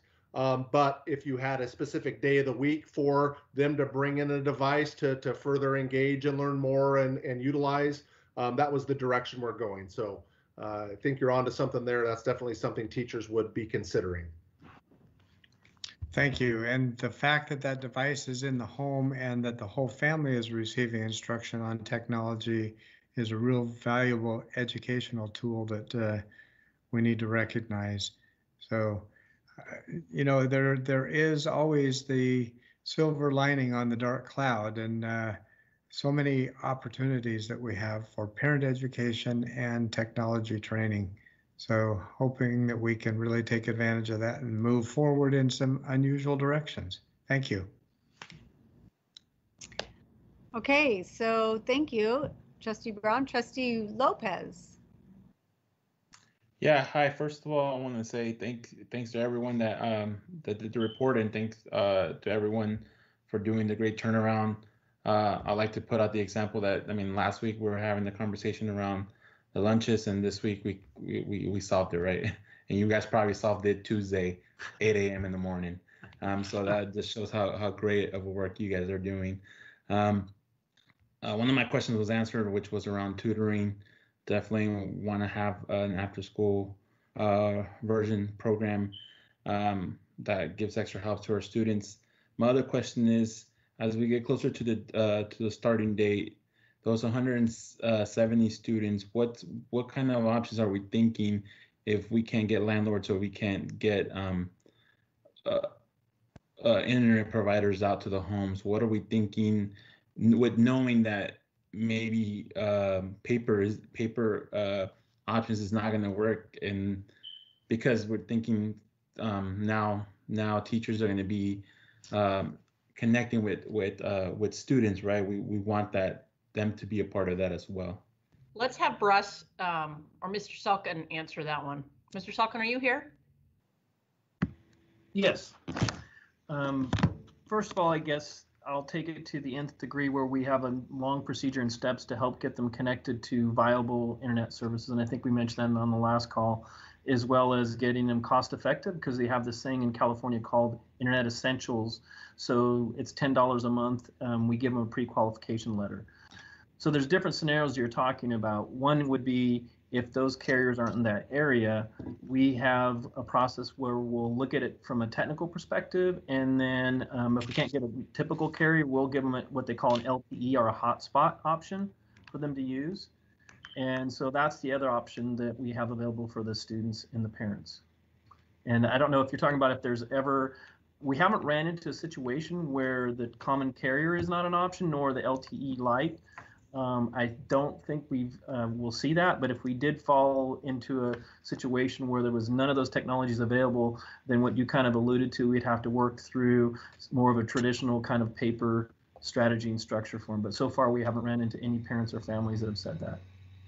Yeah, no, my concern was, as I believe Miss Odell brought up, of some parents their landlords aren't allowing hardware to be installed, or landlords aren't responding, and what kind of other options do we have for them to still have to be on the internet without having that hardware, right? Which would be ideal, because that provides the best internet options for them. Right. That one example that I gave of the LTE hotspot, that's the case where if the landlord will not let any premise changes take place, they would get this hotspot. But we are pushing them towards the traditional carrier because of a number of reasons, and one of them is not only budget for us, and then also the fact that the performance on those LTE isn't the same as a common carrier with cable modems and things like that. But the worst case is if there's no landlord ability, then we'll give them the LTE hotspot. Great. And a hotspot like that would work out in the country, or? Yeah, so far we haven't had any, but there's different various what they call bandwidth or speeds, but so far we haven't run into a scenario where that wasn't at least an option for them to be able to use that. Okay, thank you very much. Mm-hmm. That's great, because that's been a question by a lot of board members throughout the state on connectivity. So that's really helpful, the access that we have. I was talking to a family member, and he was reminding me that we used to have modems, and we used to have that eek sound when we all logged in. So I thought, well, if we don't have the towers, maybe we could do modems, if you all remember that. Anyway, so different now. But Thank you for that, Russ. That was really helpful. Mr. Seeskin, thank you. Sulkin, sorry. Appreciate that. All right, next I have, okay, and then I have a question. So on the schedule, when I looked at the schedule for elementary school, you said, I believe it starts at 8:30 and ends at 3. And then high school starts at 9:15, ends at 2:30. I was like, wow, big difference in high school schedule. So I was wondering about getting the minutes in for our students. So I don't know if you have that screen. I don't know what number it was, but it was the 2 charts, the elementary and Yes. high school charts. Yes. Trustee Marks, give me a moment. I can put that back up. Okay. I have another question too. Got it there. So Right. from here in the 7-12 schedule, this 0 and 8th period also factors in, but just these 3 periods are such big blocks, 80 minutes per, that gives us 240 by themselves. As far as the TK6 daily instructional schedule, I'd have to go back and do the minutes calculation, but between the digital break and the lunch, there's a sufficient number of minimum instructional minutes. Okay, because it looks like the day is starting later than we used to, especially for high school, and ending at the same time, 2:30. So I was trying to figure out how we got the amount of minutes in, and so that must mean that the breaks are shorter. So I see it's a 5-minute break after lunch between the 2 periods. And then in the morning, it's a 15-minute break. So that's about what they used to take. So I just was trying to figure out how that worked. Oh, no, it's 9:15 to 10:35. There aren't any breaks. Okay. So, all right. I guess that explains it. The breaks are shorter. I just wanted to make sure that our students had the amount of instruction that they were needing to complete all that they needed in school. Okay. All right, thank you. It looks like I have 2 more. I think Trustee West brought her question back up, and then I have Trustee Irvin and then Trustee Lopez. Is that what I have? Okay. Trustee West. Thank you. I just had one more quick question. I forgot. I've had a lot of parents who are trying to decide whether to go the virtual academy or the distance learning. And so just a scenario, if a parent starts with a distance learning and then schools open back up at some point and the parent is not quite ready for the student to come back to campus, what are the options? Well, the option would be before the trimester or semester. Right. The option would be that they could add their name to the list for Modesto Virtual Academy, but that's about where that would be. Any mid-year adjustment depending on any number of factors, but students wanting to come back from MVA to distance learning or whatever that is at that time. But I wouldn't foresee a free-flowing back and forth of that process. It's just we can't accommodate all that. But we are tracking the MVA requests now, and so that is, we get a date and a timestamp when families are going in and using that link to indicate interest. So that's about as best as I can answer that right now. I think that's totally understandable. The parents that I've spoken with are just, they're on the fence. They're just not sure which is the best way to go. And that's understandable because no one can tell what the future is going to be. So, all right, thank you. I appreciate that. Okay, I have Trustee Irvin and then Trustee Walker.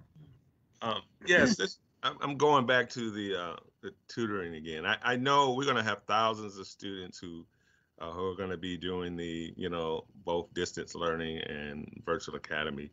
Is there any way or possibility to create opportunities for some of our students to serve as tutors, maybe provide some professional development to them and create opportunities, I don't know, maybe through CTE or a stipend to help them become tutors to their peers and, some of the junior high, elementary schools that they can maybe help.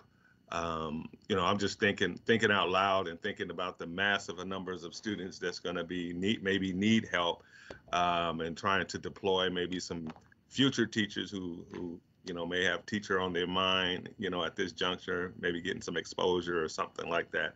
I don't know, maybe create some opportunities for some of our students to give back as well. Just a thought.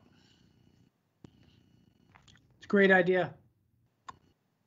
All right. Thank you, Trustee Irvin. Trustee, let's see, wait.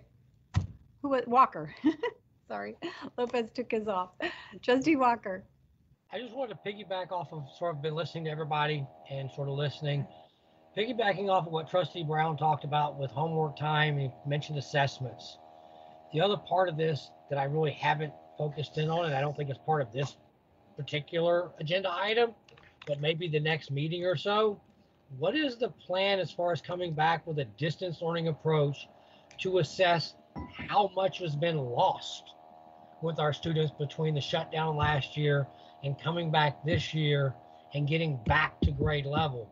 Because to me, that's a tricky process in a one-on-one situation in a classroom where you actually have a teacher being able to do sort of effective, you know, question answer assessments versus the online version, versus what does it take to figure out what that slippage was and how do we get back to grade level. I have a hard time believing that we didn't lose steps. I don't think anybody's questioning that, certainly at the state level as to what happened at the end of the year. But, you know, is that something we could look at down the road here as we get into the opening year? Where are we really at compared to where we were when all this started, and what ground needs to get made up to get back to even, if that makes sense? Dr. So, Trustee Walker, this is Dr. Noguchi.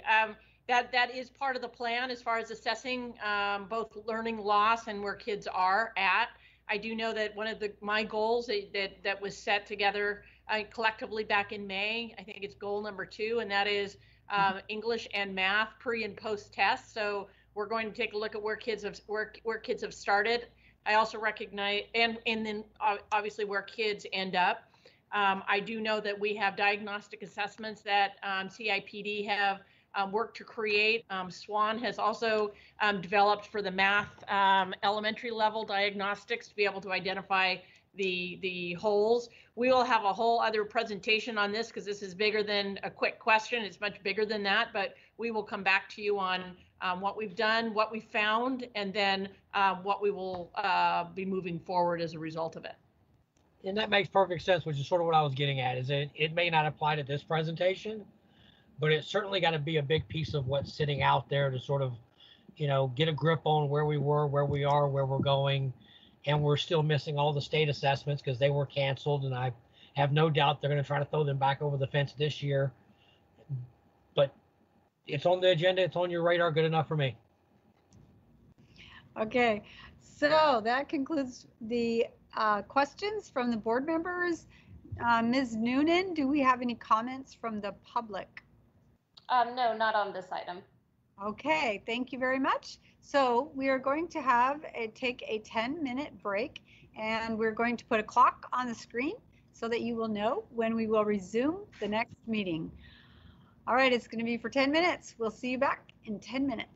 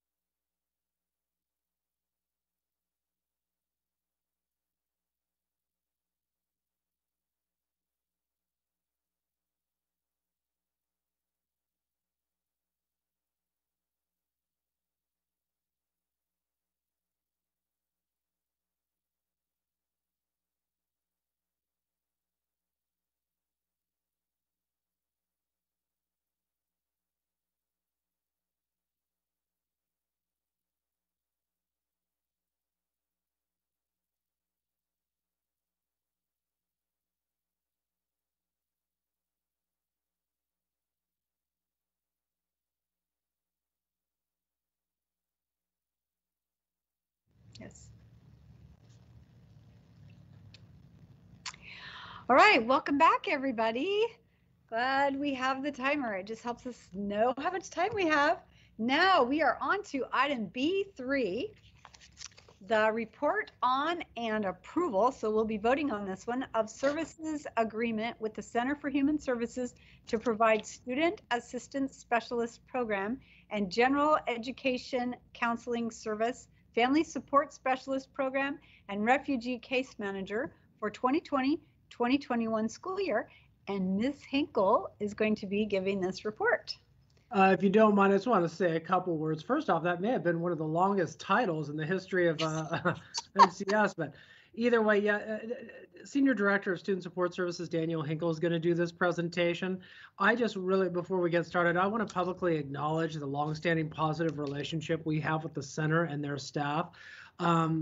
On the year-to-year, including last year, and Danielle's going to touch on this, they continue to meet and exceed our expectations for the social emotional support that we provide to our kids throughout this district. I consider Executive Director Cindy Duenas and her staff to be top-notch people with integrity, honesty, and a strong work ethic. So in any event, Daniel Hinkle is gonna share kind of the work that was done and the work that goes forward, and hopefully seek your guys' approval on the services agreement with the Center for Human Services. Ms. Hinkle, take it away. All right, thank you, Mark. Good evening, Board President Marks, trustees, Superintendent Noguchi, and cabinet members. As Mark mentioned, the purpose of my presentation this evening is to highlight our relationship with the Center for Human Services and the social emotional support services that they provide. I'm going to be sharing some data that supports the successes of the programs and also share how services transitioned from brick and mortar to distance learning this past spring. And last but not least, I'll be seeking approval for the 4 aforementioned services agreements with the Center for the 2020-2021 school year. This report and subsequent approval of service agreements is in direct alignment with District Goal 1.4, develop a multi-tiered system of supports for all students. The Center for Human Services is a nonprofit community counseling agency. Modesto City Schools and the Center have formed a collaboration that has continued to expand over the last 30 years. The Center's primary role with Modesto City Schools is to provide much needed social emotional support for students. Even amidst school closures, CHS was instrumental in shifting the work to continue with a strong support system for our students. Our work with the center engages 4 different provider types. The largest number of providers comes as Student Assistance Specialist, or the SAS. These support staff are assigned to support all 34 sites. Their primary role is providing Tier 2 and Tier 3 support to students with social and/or emotional needs. Students are served either in a set number of individual sessions or in a group setting. The SAS can also provide parent trainings or presentations as determined by site administration. Our junior high and high school sites have had an additional SAS located in the Intervention Center. During brick and mortar instruction, the IC SAS is the primary person involved in de-escalation and/or social emotional skill building with students. I'd like to point out, this was mentioned earlier, that with this year beginning in distance learning model, the work has been refocused for the Intervention Center teachers, and thus hiring for the Intervention Center SAS is currently paused. As for data, Student Assistance Specialists served 2,384 clients last year and had more than 10,000 individual sessions. When students were in crisis, the SAS assisted by providing 379 crisis intakes. They facilitated 599 group sessions and provided over 300 classroom presentations. In addition to the Student Assistance Specialists, the district also contracts with the Center for Mental Health clinicians to serve targeted sites. The district utilizes a behavioral consultation model, which allows clinicians to provide individual and group counseling to a small number of Tier 3 students.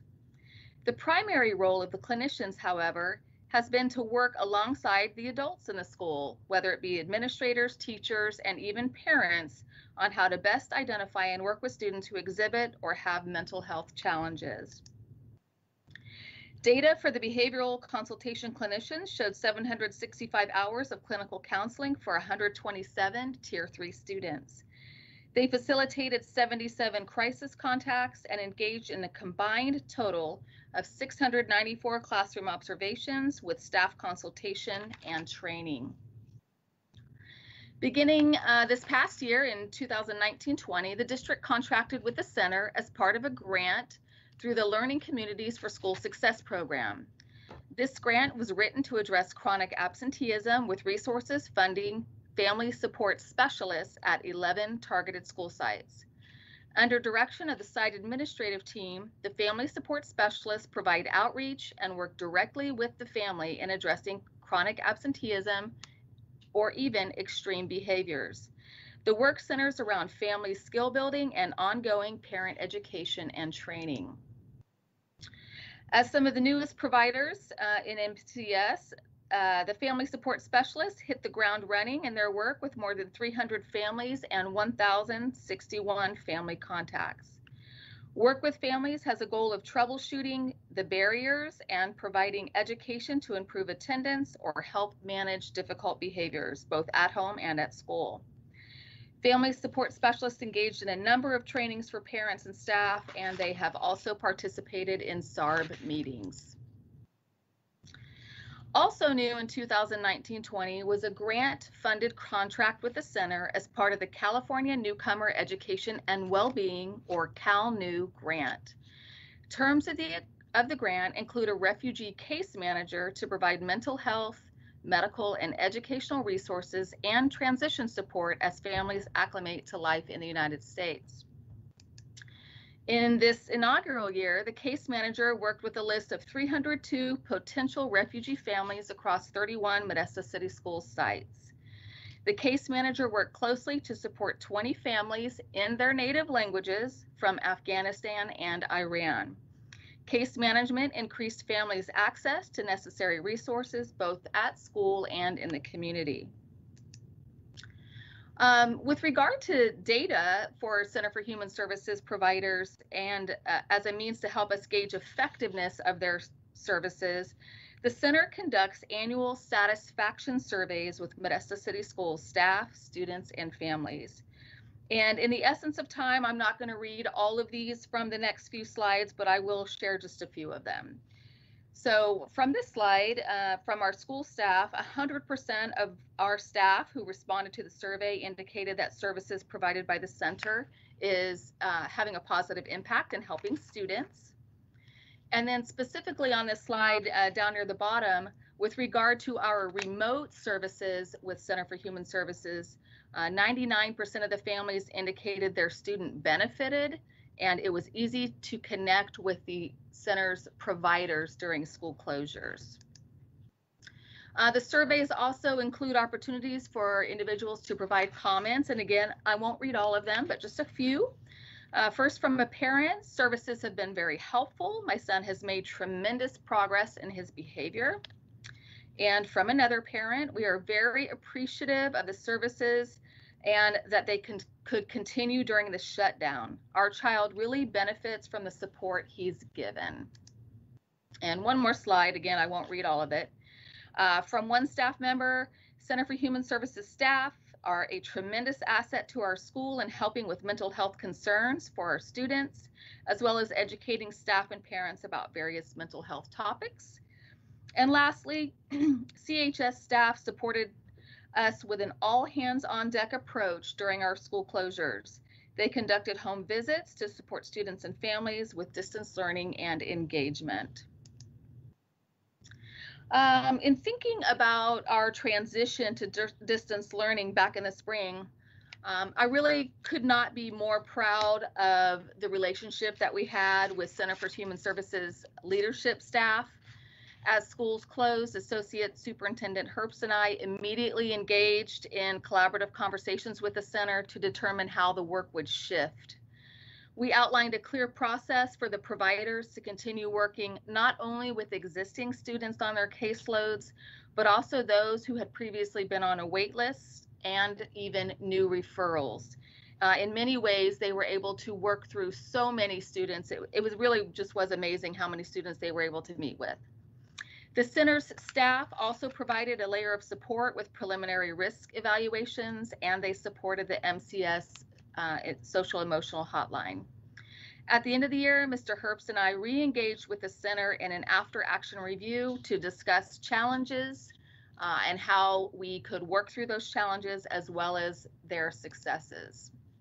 So I do want to just share a few of the challenges and what we did to address those.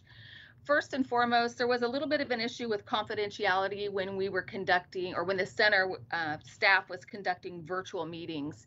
Sometimes students were, in the living room with the rest of the family there, and it really was not a confidential place to help students. So the center staff worked with parents to discuss the importance of a confidential, secure space, and families were great in moving students either to another location in the home or perhaps shifting to telephone support.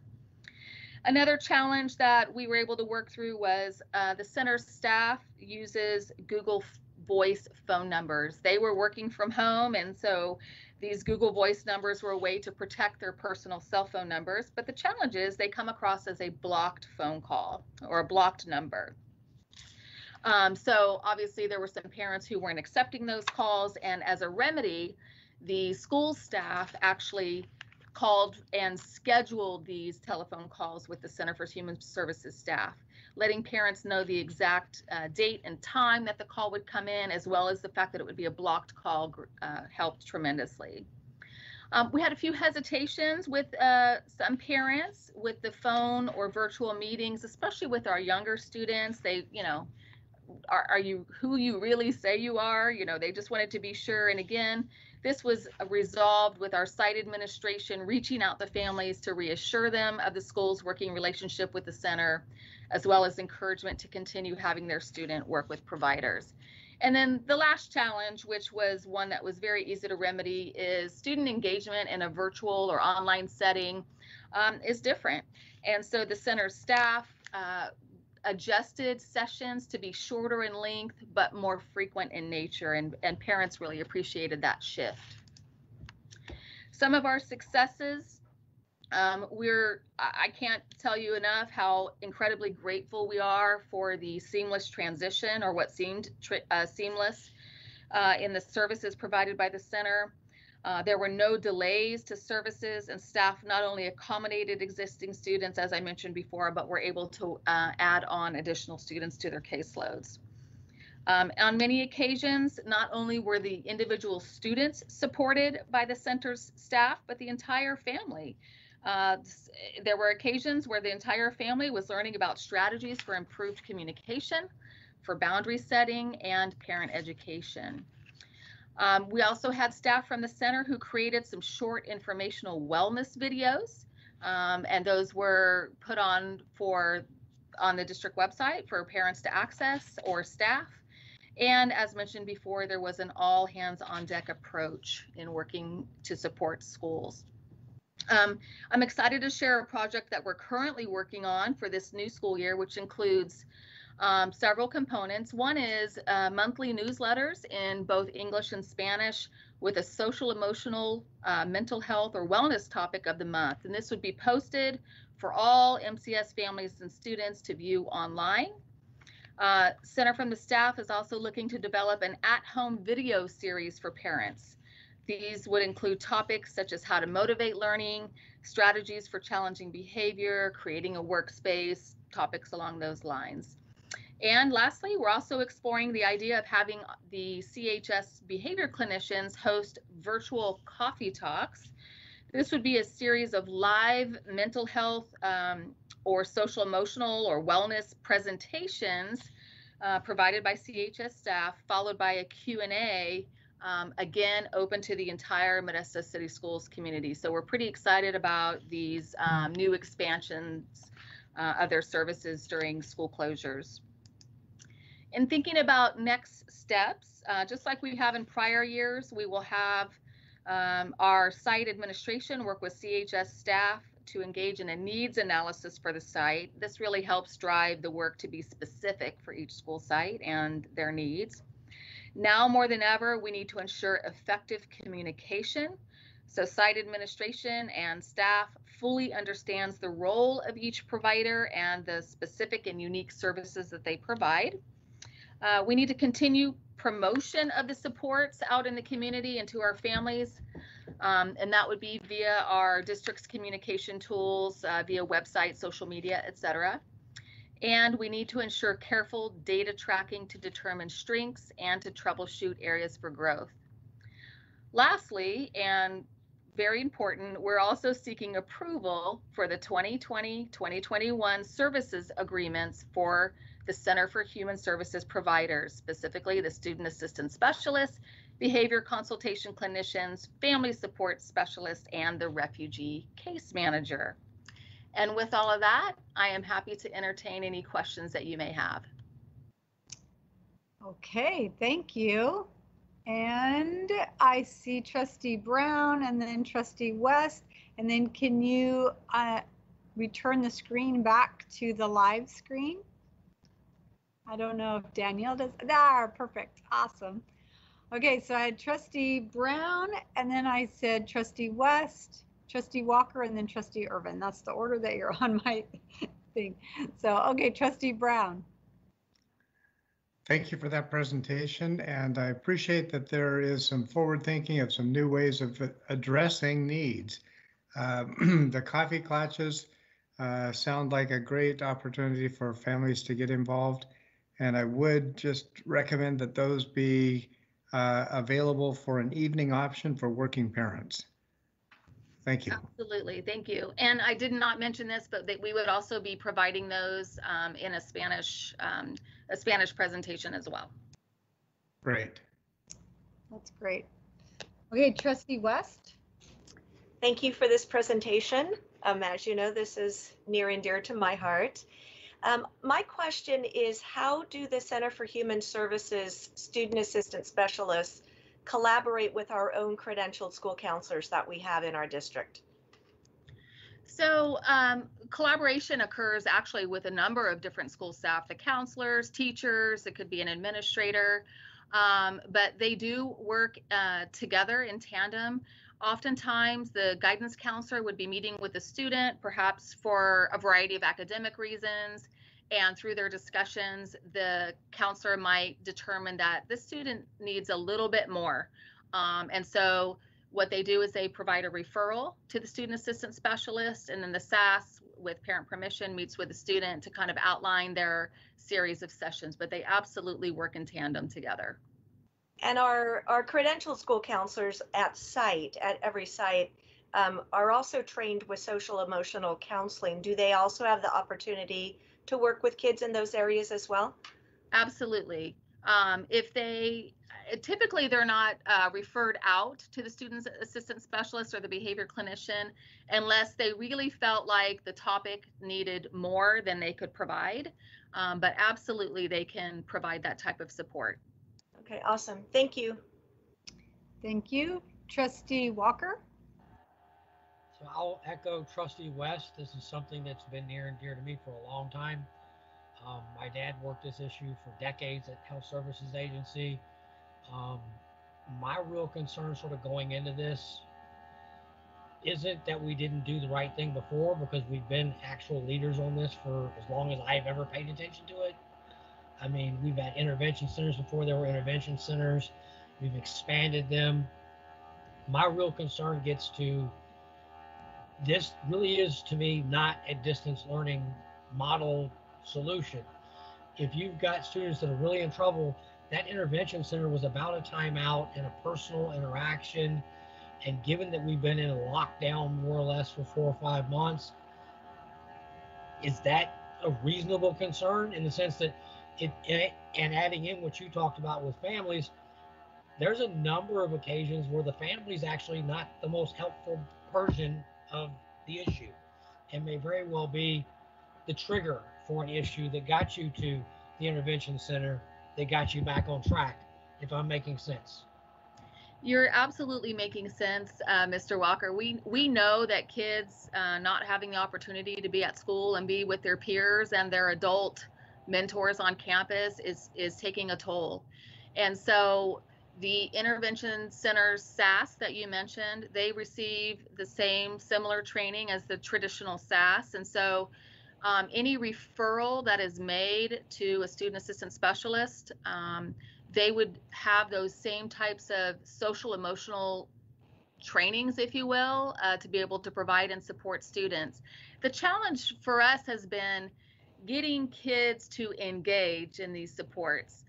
Students are often hesitant to engage, and sometimes it takes a listening teacher or a thoughtful friend who reaches out to other school staff. And we had a number of occasions this last spring where that in fact happened. And so we immediately had Center for Human Services staff reach out to families and students to provide support. But there's no doubt that our kids need this support. And I hear what you're saying about the IC SAS. I'm hopeful that once schools open back up, we can get them right back in place.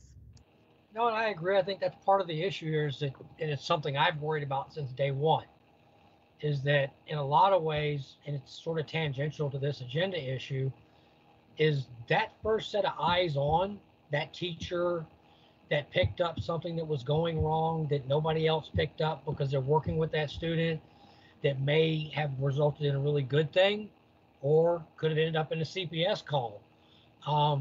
Is a lot of that was triggered based on staff, teachers, administrators coming in contact, that personal interaction that didn't require a student to jump to a phone.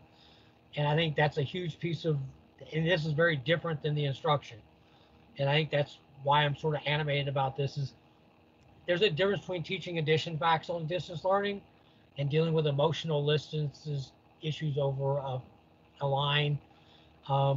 Suze Wallen, former board member, worked at the ER at the hospital, and one of the things she taught me way back in the day, and I talked to my dad about it, is when you get to extreme cases in this county, there's nobody to handle them.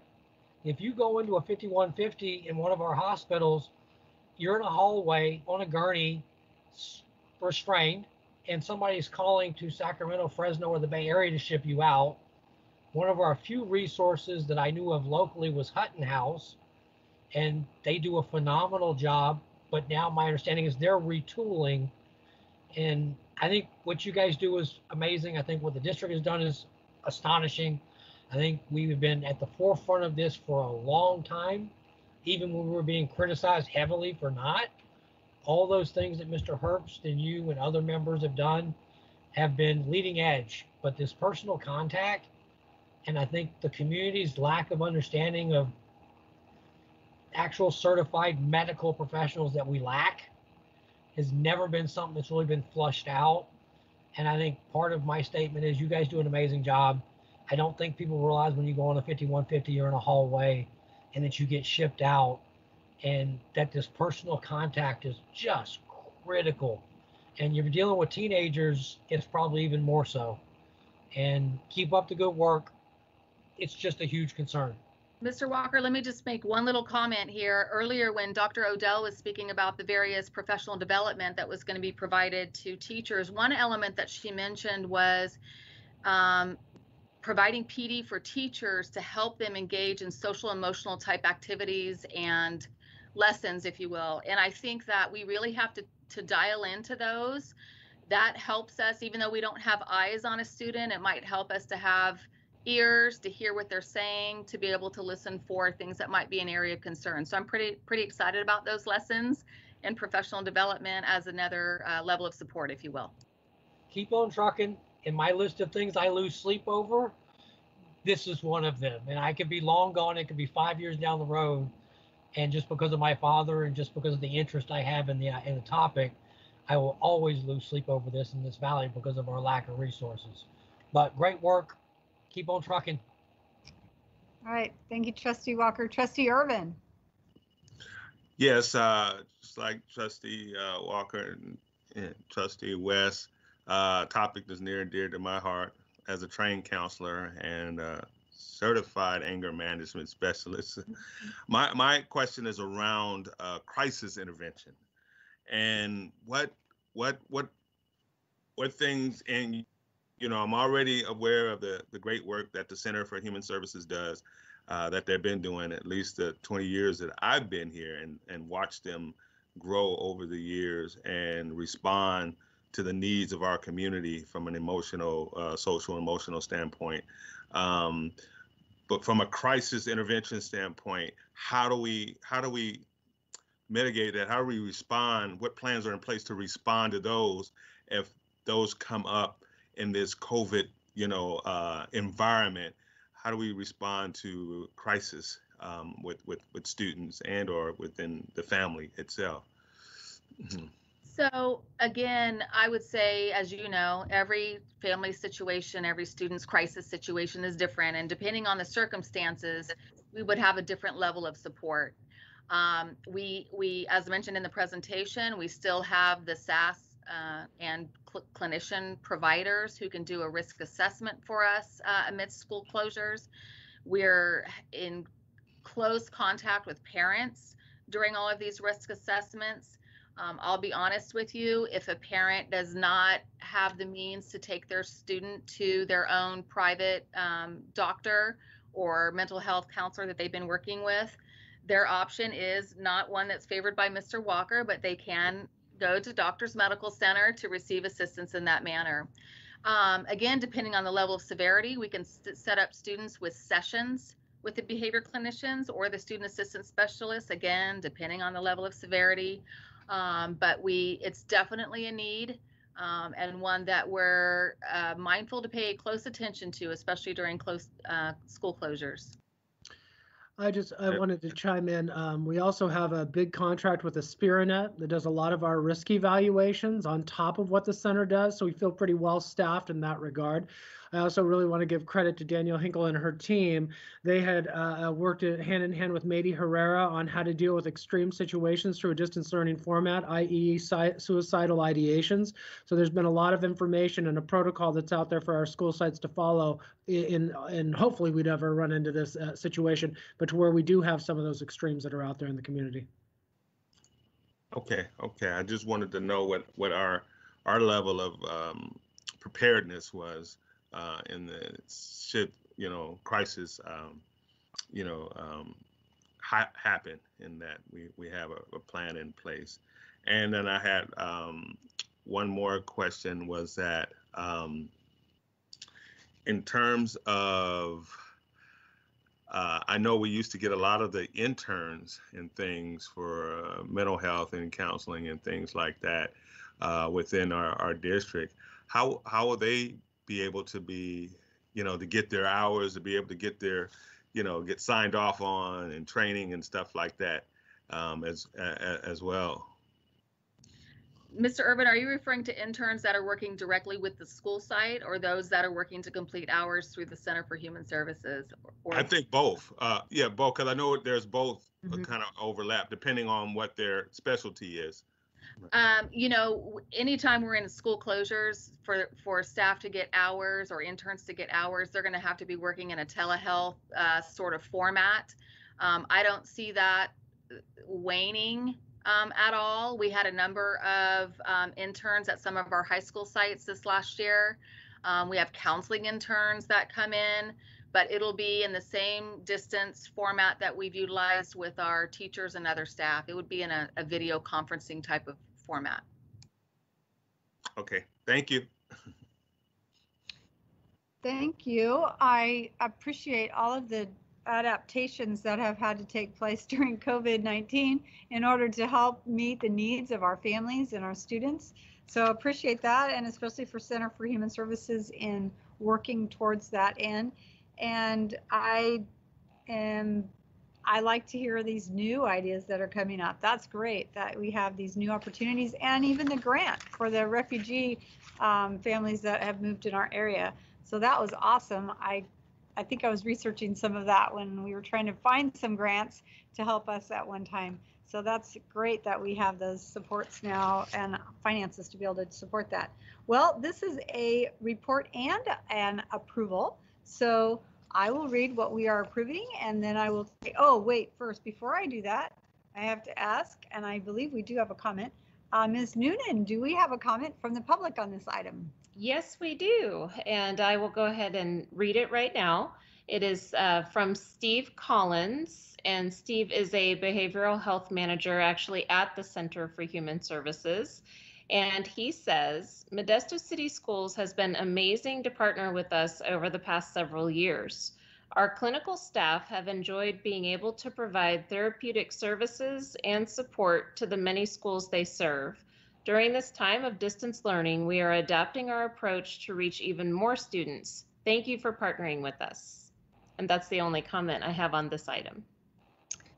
Okay, thank you. Yes, and I thought it was Steve Collins that's a former school board member, but I know he retired from MJC, so don't know if it's a relative or not, but anyway, well, that's great. That was a nice comment. And now I am ready to read the item and then take a motion. So we are approving the services agreement with the Center for Human Services to provide student assistance specialist program and general education counseling service, family support specialist program, and refugee case manager for the 2020 and 2021 school year. So I will take a motion to approve this item. So moved for the longest item ever read out. No, actually, I don't think it is the longest, but it was long. So Trustee Walker makes it a motion to approve it. Thank you, Trustee Walker, and seconded by Trustee Irvin. Did you put your hand up to make a motion, Trustee Irvin? Okay. Yes. Okay. So we've got a motion by Trustee Walker, seconded by Trustee West. All those in favor, please say aye and raise your hand. Aye. Aye. Aye. And I'll just say, are there any opposed? So I don't hear any opposed. I'm believing you all said yes, so the motion passes unanimously. Thank you very much. Marks, it was actually seconded by Trustee Irvin, I believe. What did I say? You said Trustee West. I apologize, Trustee Irvin. I knew it was Trustee Irvin. Don't know We where sound alike. We sound alike. Yeah, right. Oh, thank you. Thank you for the correction, Ms. Noonan. Appreciate that. My goodness. Okay. Must be a long evening.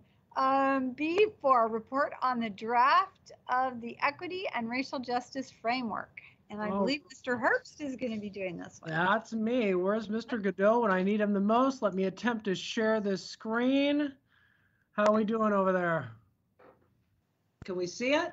Oh, I was looking at a Chicago logo. I was like, well, hopefully not any longer. Hopefully my camera. Okay, I was getting ready to shut my screen down. You got it. We can see you. Go Bears. But you guys can see the PowerPoint, right? Yes. Okay. Well, good evening, Board President Marks and trustees. I want to say how much I appreciate the opportunity of being able to share this important work with you.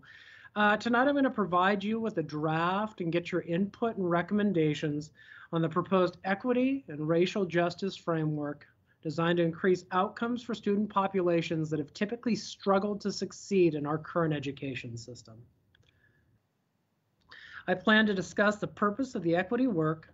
I'd like to provide you with a draft of the key actions proposed in the equity and racial justice framework for your feedback. I then plan to increase an existing services agreement that I would take as a consent item for board approval at the August 17th board meeting to expand the work surrounding equity. You can find equity littered throughout our district goals, but I truly believe it most closely aligns with Goal 1. And that's the idea of increasing academic achievement to ensure equitable access to enable all of our students to attain college and career readiness. There truly are multiple reasons why we feel the need to engage in this work at a deeper level. I believe we would be completely remiss in missing the boat if we don't recognize the unrest that exists across our nation and in our very community. The fact of the matter is inequities exist in our society and also in our district. Over the years, we have made progress in a number of areas. Probably the most noticeable has been regarding discipline, but trust me, even then there's more work that could be done in that area as well as many others. I kind of want to move into the nuts and bolts of the framework. So the framework really proposes actions at multiple levels, including the district, site, and with students. And I want to point out, even though the framework is a 1 year, kind of what I'm looking for is recommendations, feedback on the 1 year plan, we fully recognize that equity work is not a one and done, meaning we will continue to take this work forward in the years to come. But in any event, at the district level, we plan to expand the work we started this year with administrators and provide a keynote by Dr. Nancy Dome from Epic Education. Nancy's well respected with her work on equity and has done considerable work in other large districts. Dr. Dome and her team provided training to administrators on July 20th and 21st. Both days were incredibly received by, they were received so well by our administrators, high percentages of administrative positive feedback. We plan to have Dr. Dome provide a similar training to teachers when they return on August 4th. This is going to give the teachers kind of the why behind the equity work and build momentum to start the school year. We're also developing a task force that's going to be led by myself and Dr. Dome. This task force is going to include school personnel, including administration at the site and district level, teachers, support staff, community members, labor partners, and a variety of other individuals. The primary purpose of this task force is going to be to provide recommendations to both Dr. Noguchi and the Board of Education. These recommendations will become action items to be completed in subsequent years. We also plan to get community input, so we plan to host a minimum of 3 public forums. This is going to be to share the work of the framework and also get what we hope to accomplish. This is going to provide an opportunity for us to get feedback, though, and recommendations from the community as a whole. So not to borrow on the listen and learn, but in this case, it really will be the listen and learn, but in a different lens under equity. Our professional development's also been reduced and targeted to ensure we reach a large number of teachers and support staff in areas that support equity. Dr. Odell has met, we've identified a number of trainings, but just kind of some highlights: restorative practices, cultural competency, implicit bias, student voice. Those are just but a handful. Epic Education has created these trainings that could be provided digitally, which will greatly enhance our ability to train large number of staff members, administrators, staff members, and classified personnel. There's also going to be an end of the year summary presentation, which is going to highlight the challenges, but also the accomplishments that we ran into during this year and set the table for the work that lies ahead. We plan to train site-level teams to enable and empower them to closely examine their own practices as it pertains to equity. We believe it's pivotal to allow this to be at the site level, i.e. because it tends to provide a grassroots approach to that type of work. It also takes into account the individual nuances of a site. What's happening at Marshall may be slightly different than what happens at Kirshen, and that's just one example. Also, there is not a shred of research that I've read that does not include the need and the call to arms to have well-trained principals and vice principals at a school site leading the work. This allows them to be able to build strong coalitions amongst school staff, et cetera, to also kind of drive the work and to build momentum. At the student level, and one of the things I'm truly looking forward to is we not only planning on engaging the Inter-High Council, but we also are looking to form what's called the Superintendent Student Council. This is going to be a group of both formal and informal leaders at a school site. Therefore, we can get a perspective that maybe, and again, Inter-High Council is very connected, but slightly different perspective on their views as it pertains to race and equity at their particular school site. Next steps, with your feedback and recommendations, I would look to increase the existing services agreement and to begin the work that I outlined above. The total contract with Nancy and Epic will be $94,500.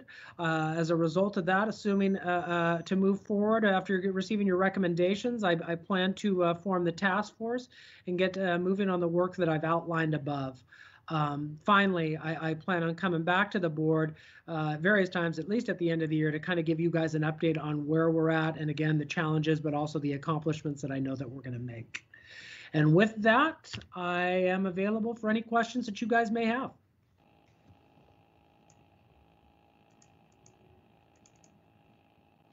So I think you have your mics muted, Board President Marks. I do have my mic muted. Okay, thank you, Mr. Herbst. And then can you bring back the screen? Yeah, let me see. Hold on, I'm trying. So we're going to have Dr. West, Vice President West, and then Trustee Walker, then Trustee Lopez, then Trustee Irvin, and then Trustee Newman. Okay, so starting off with Trustee West. I'll make mine quick. First of all, thank you for this important job that you're doing by putting together this conversation and a plan for us to go forward with this. I think I can't underestimate the importance of what this means to this district and this community. So I just have a really quick question. How can our community members be a part of these committees and these stakeholder groups? What is the process for them to volunteer to be a part of this? Volunteering, you mean, well, the task force, we're going to have a relatively limited amount of number, but I would ask them to submit. If you have somebody that's interested, they could email me directly. We're looking at probably having about 30 people on a task force, so we want to be kind of selective in terms of who's on it. I mean, you just don't want a task force to become too overwhelmingly big. I would also definitely encourage any community member to be a part of those community forums. I think that that'll be a great opportunity for them to share kind of their insight and feelings toward where they think that issues surrounding inequity exist in our community and within our district. Thank you so much. Thank you, Mr. Trustee West and Mr. Herbst. Trustee Walker. I guess my question would be, so I'd have to pair up with President Marks here. The question was 4 years ago, where was this support when we created our equity committee meeting and tried to get folks to address this? And it's interesting because it ended up being 8 of us in a room, maybe, but this sort of support then would have been phenomenal. And President Marks and I sat in the boardroom, which was our committee room, with little or nothing other than a piece of paper and please show up. So we've certainly moved fast forward here. Because it was 4 years ago we were attempting to do this, and so that goes back to leadership with our superintendent and everybody else and how much ground we've covered.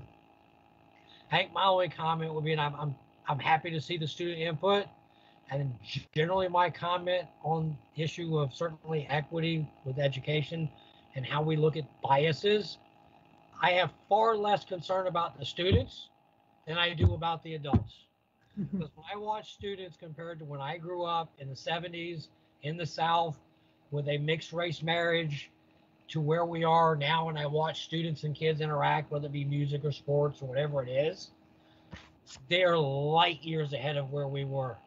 And so I'm looking for that. I'd like to certainly watch what their feedback is, but my real hope and focus is that it percolates out to the adults. Because I think that's where the real bias is that's sort of built in. And I think that's where the real work will sort of pay off long term.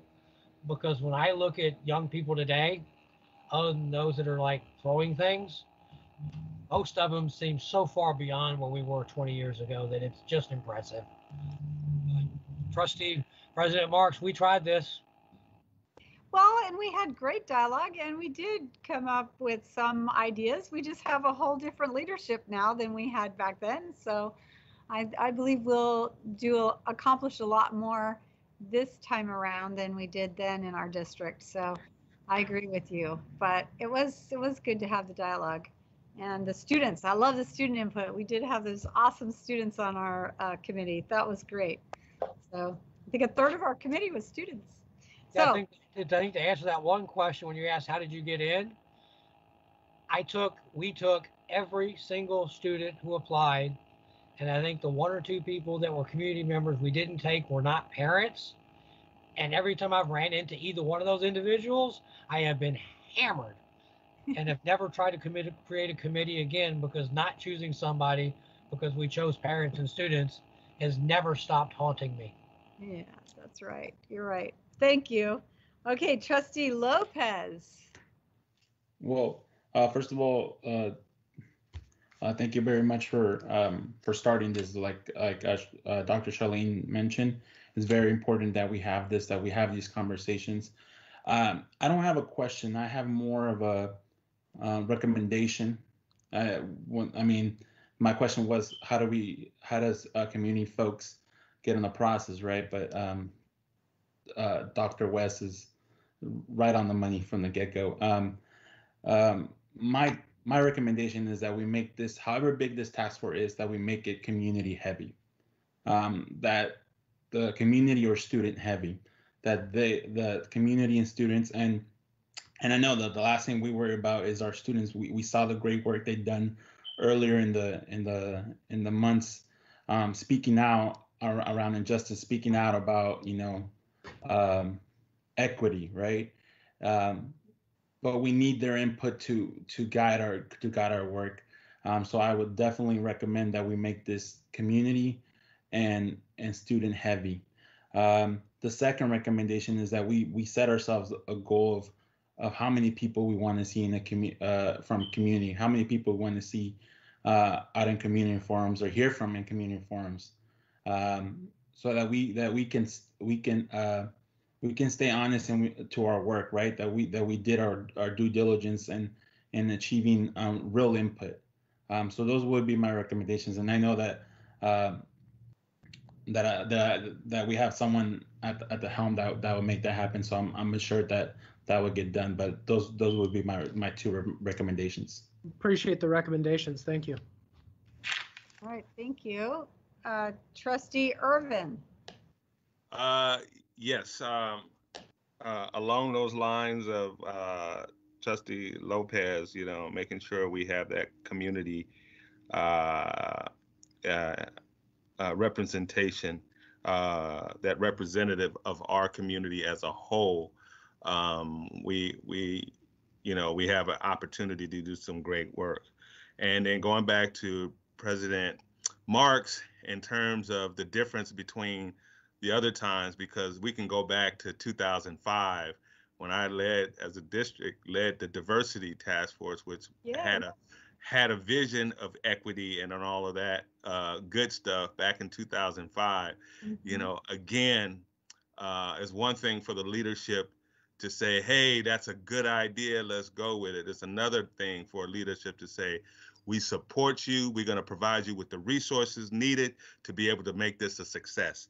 So I go back to 2005, because that's when I was selected to lead that task force. And so moving forward, I agree. I think the leadership is in place to be able to bring the necessary tools, experience, and resources to elevate us to the next level and not become stagnant in this process, because it's not new for us. It's just a new day now. And so how we respond right now is going to be, the community is going to be watching, because the same community members that were making these, bringing this to the forefront back then are still around. They're still looking for the change. And I think change is on the horizon. And with that, I just have a question. It was a couple questions that were given to me by community members around the equity work and racial justice. And one person said, is there thought being given to how to build capacity through this process, so that when future needs arise, to have an organization, and also to have an organization like Epcot, which we have, involved in the facilitation process. And can we hire? They also had a question: can we hire locally and support our own community and economy in terms of when we need to look for resources in advancing this work? We have people in our community that have expressed the interest to share their knowledge and expertise in that area, and so we're on the forefront again. I would like to say, but I think this is going to be a new day. I think change is going to happen. I'm thinking about Sam Cooke right now. His song "Change," change, and so we just have to remember that we got to keep our students and our families at the forefront, because this is all about them. This is all about them, and if we're serious about changing the paradigm and shifting it in the right direction, this is the work that can get us there, because it has with other districts, it has with other communities. It's time that we take the gauntlet and really do something with it. That's all I have. So Trustee Irvin, I'd like to address the first question you had, which is centered to the work that really went into part of the planning, and that is, how do you build capacity so it lives past this year and lives past my superintendency? So how I framed this goal with managers was, by the time that I'm no longer the superintendent of Modesto City, I want to make sure that equity is in the fabric of what we do and it's in the culture. So to do that, let me speak to how are we building that in. So first off, we have deep professional development this year for a lot of teachers. So that's one piece to it. But at the heart of it is also building the capacity of our district level leadership to be able to carry this on, because we don't want it to be contingent on a consultant or someone from the outside. And that's why Mr. Herbst is going to be co-facilitating and learning from Dr. Dome and her work, how to build those skills with him and his team. So we'll have a team of facilitators. But equally as important is the trainer of trainers model for our site teams. So embedded in that site work is training individuals at the different sites to be trainers themselves of the work at their sites. And then lastly, the students. If we don't get to the students, if we don't get it embedded in what they're doing and what they're saying and what they're sharing, this isn't going to work. This is all really just a bunch of activities, right? At the center of this work is empowering our students to do the work, and also to be ambassadors of behaviors, and also checking other students and also adults in the system. And so what we want to do with the superintendent's team, or superintendent student council, is to bring a set of informal leaders from our high school and our junior highs to meet with myself, Mr. Herbst, and his team to listen and learn from them, but equally as important, to train them to be ambassadors to go back out to their school sites. So when we talk about building capacity, it's literally at every single level.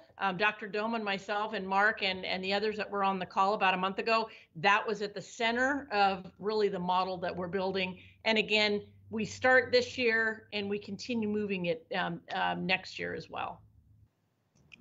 That's good. Okay. Good. Thank you. Is that all that you had, Trustee?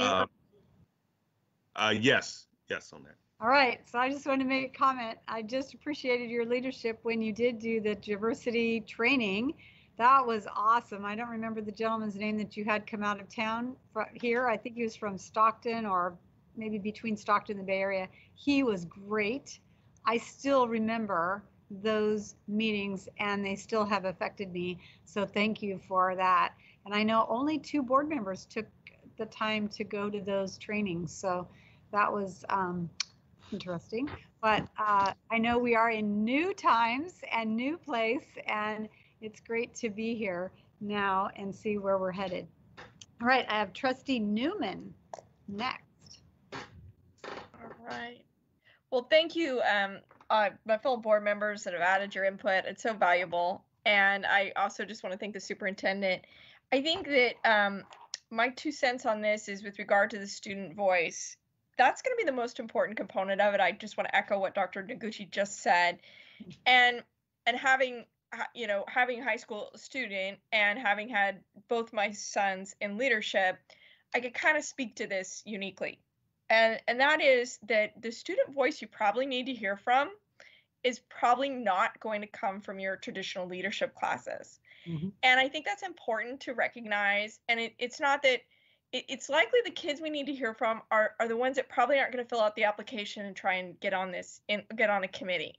So it's just really important that we try and figure out a way to get that voice that we really need to hear. And it doesn't mean we should exclude leadership students, because they're going to be an important conduit of getting it out into the student body. But we have to hear from the experiences of students that we need to hear from, and likely they may not be in that leadership classes at our high school sites. And so that's going to be, I would reach out to charge the leadership students with giving you some names of students that, hey, you should listen to these people, because it's interesting to hear my sons talk about students that they know that are very different than them, but have a different and unique perspective and do appear to be kind of leaders on campus. So the leadership students might be a place to start, to ask them, who do you think we should talk to? I also think that it's important for our students to feel like this is a safe place for them to say what their experiences are. I don't want any student to come away from this and feel even more alienated, even more like they can't, that we aren't listening to them. And so, and that is a possibility. So with balancing the adults in the room with the students in the room and making sure that student voice is heard. And so it needs to be a safe place for them. I do think that having maybe some teachers involved is important, because we need their buy-in on this. In terms of parents versus community members, because again, I really want to hear from the students, because I do believe our students, as Trustee Walker pointed out, our students have very different views on this than even we do.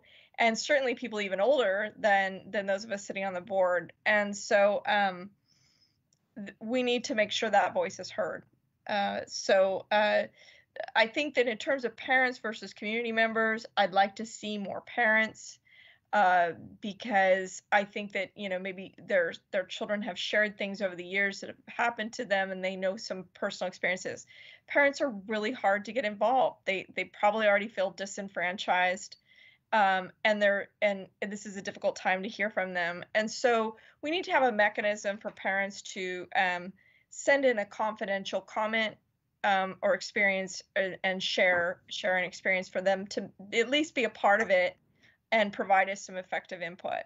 And again, it needs to be, all of this has to be, for me, it's very important, it has to be a safe place for anybody to share their views and to feel safe. And sharing those views. So that's my 2 cents. I know you needed some feedback on how to go forward with this. I'm very excited. I think this is an important step. We're at a unique time in our history that we need to do this, and it's imperative. And so it's worth the time and the attention that we need to spend on this in the midst of a pandemic. It's when it needs to happen. So thank you for making it a priority. Yes, it is. Thank you for all the comments. Those were great comments. Yes, thank you. Thank you, board, and for all your experiences that you've added into this time. I also, I want to ask Ms. Noonan, I do believe we have some comments to be read at this time. So yes. Will you please read the comments from Sure. the public? You got it. So these are the comments that we received on item B4. The first one comes from Tamara McCarthy, and Tamara is from Enox High School. She's an English instructor as well as their yearbook advisor. She actually has some questions on item B4. So perhaps Mr. Herbst, if you'd like to maybe get back to her after this, but what are your priorities in addressing the impact of the 3 pandemics, and in parentheses, racial justice, COVID-19, and the economy with our students? What is the specific plan for doing that? The second question is, what is the desired outcome for designing the equity and racial justice framework? What do you hope to achieve? Third question is, who is driving this equity work? Is it EPIC? Is it the task force? Is it the community? And the fourth question is, who is on the task force? What is the representation? Is it community members, administrators, parents, students, teachers? And what will they be working to accomplish? So that's the first comment that we have. Then we have another comment from Elizabeth Guptill, and Elizabeth, I hope I've pronounced her last name correctly. She's a 2nd grade teacher from Muir Elementary School, and her comment is, I would like to encourage the board to support the MCS administration in their efforts to create a more equitable district by utilizing a framework, professional development, curriculum, and a task force. The next comment we have is, it's actually from Wendy Bird. Wendy is the president of the Modesto Stanislaus NAACP. She actually has a comment both on B4 and B5, but it's naturally separated. So I'm just going to read her comment right now on item B4, and then I'll once you get to B5, I'll read that one. So her comment is, I applaud MCS for taking a stance on a long overdue initiative of institutionalizing equity and racial justice within its framework. I hope that this will occur not only in terms of curriculum, but also in terms of hiring practices, policies, and procedures across the board. We need strong measures in place to ensure equity and diversity among teachers, administrators, and support staff. And the last comment that we have, this comment actually applies to both, and it's both item B4 and B5 that you've yet to read, but it applies to both, so I want to make sure that I get that on the record. So this is from Elizabeth Garman, and she is both a parent and a teacher here at Modesto City Schools. Her comment is, good day, my name is Elizabeth Garman. I'm a parent and teacher of MCS, and I am in support of item B4 and B5. The proposed framework and ethnic studies adoption is one thing of many things to be accomplished in order to educate ourselves and our community and make a more just and better world for all. Sincere regards, Elizabeth Garman. And it looks like those are all the comments that we have on item B4. And like I said, her comment also applied to item B5. All right. But I will have more comments on B5 once you get to that portion. Yes. Thank you. Thank you, Ms. Noonan, for that. I have a comment from Trustee Brown. Is that correct? You need to unmute. Thank you. So I think it's interesting that we've had numerous board meetings with very little public comment. And the fact that we have multiple comments on this issue stresses the importance. It would be very easy for our district to focus strictly on distance learning right now, but I am grateful that our district has taken a stance to address this much needed social attention to an issue that our nation is facing.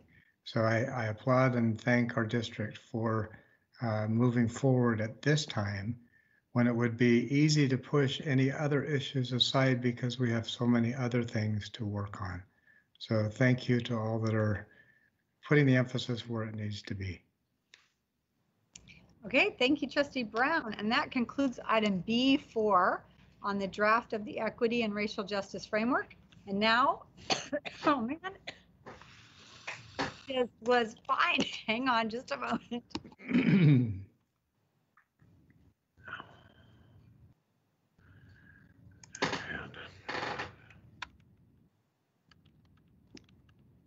Coughed in this. I think I'm okay now. Okay. It just hits us. I think the air conditioner in here gets us with the pollen every so often, and two of us in here get our eyes all watery. All right, next item, B5, approval of adoption of resolution number 2021-02, affirming support of AB 2016 California Ethnic Studies Model Curriculum Draft in support of Save California Ethnic Studies Initiative. Mr. Herbst. Me again, yeah. Good evening. Tonight we bring forward a resolution that supports AB 2016, California Ethnic Studies Model Curriculum Draft. Ethnic studies is a critical and interdisciplinary study of race and ethnicity with a focus on the experiences and perspectives of people of color within the United States. Since the 1960s, scholars have analyzed the ways in which race and ethnicity continue to be powerful social, cultural, and political forces impacting access to opportunities. We applaud the support the efforts that's being done by the California Department of Education to ensure curriculum for the Ethnic Studies Model Curriculum includes fair representation of marginalized groups and those who are facing increased challenges in the current global climate, and them wanting to bring this education into our secondary classrooms.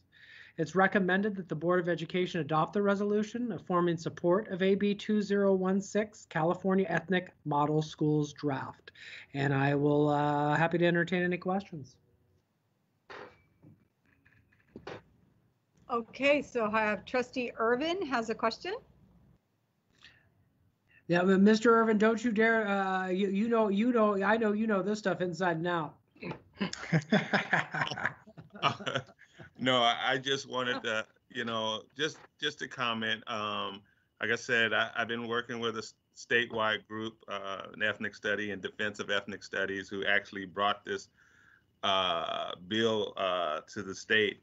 And there's over 124 organizations and schools who have supported this model curriculum draft. And I'm glad we were able to bring it forth to our board here in Modesto City Schools, because it's ethnic studies, I think will go a long way with having students really understand other cultures, the racial groups that make up our community. Again, I'm gonna go back 10, 12 years. I tried to bring it to Modesto High School, the ethnic studies course at Modesto Junior College, set up a partnership with the college to have the class taught on campus there, and they would receive college credit. And things kind of, got derailed again in that process. And I just think that, this is a really good way for us to really solidify our equity work and complementing it with ethnic studies. And hopefully we can get it as part of a graduation requirement in the future, very near future. Like I said, I taught ethnic studies at MJC for a number of years. The same class I tried to bring to Modesto High School for our students in Modesto City Schools.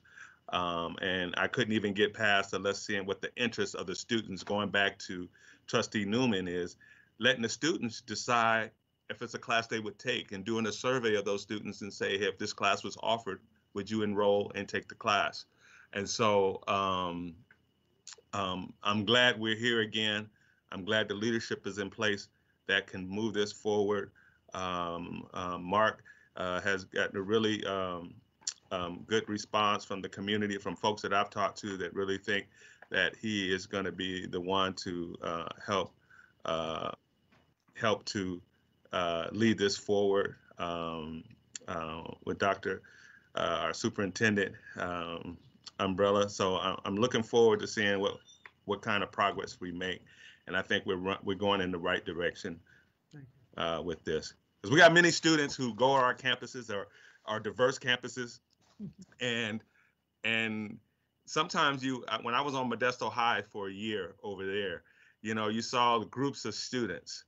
You always see the different groups of students, whether they're broken up by culture or by race, on the campus there. And then you had your butterfly students that they can move in and out of the different groups themselves, but they was the exception rather than the rule.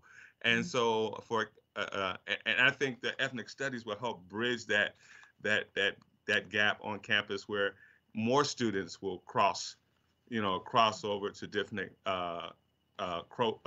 cultural and racial groups on campus, and rather than see the pockets of students. It was almost that you saw all the students together when there was a ball game and things like that. When it was on campus, you can just walk campus. I always observed that there are different groups of students, and so I think this would help bridge that divide and be more homogeneous on our campuses. So I'm really excited about this work. And there's another bill for the CSUs as well. The CSUs are trying to make it a graduation requirement within the CSU system as well.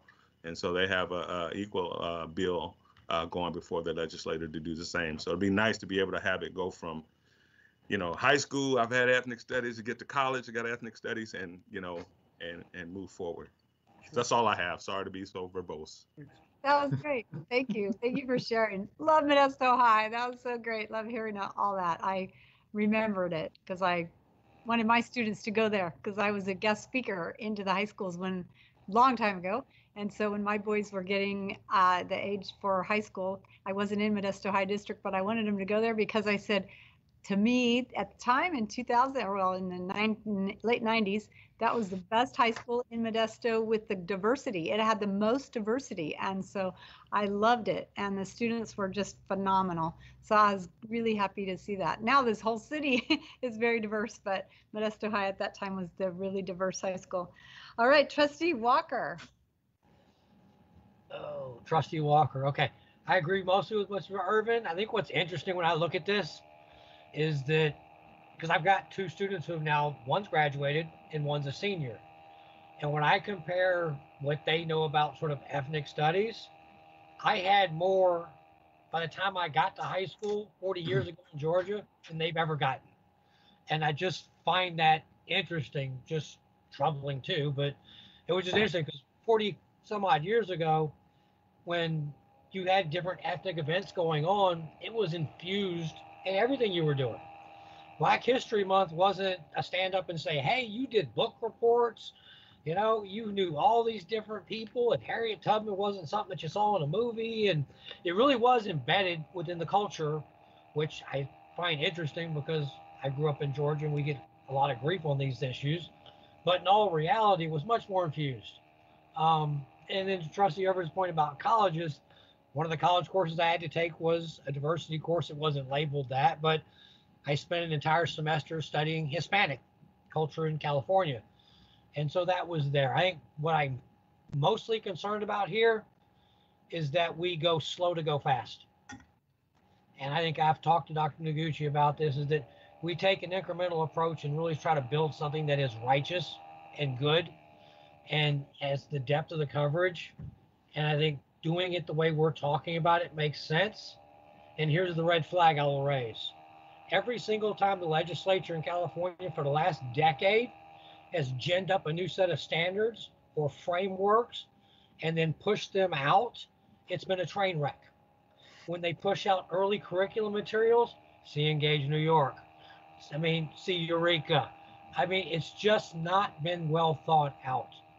And so I think to Trustee Irvin's point, get this right and really take the time to work through the process and get something that is solid and fundamental and not necessarily take our lead from the political monkey business in Sacramento, because I think for the most part, they have misled and given misinformation over a very long period, certainly for the last decade.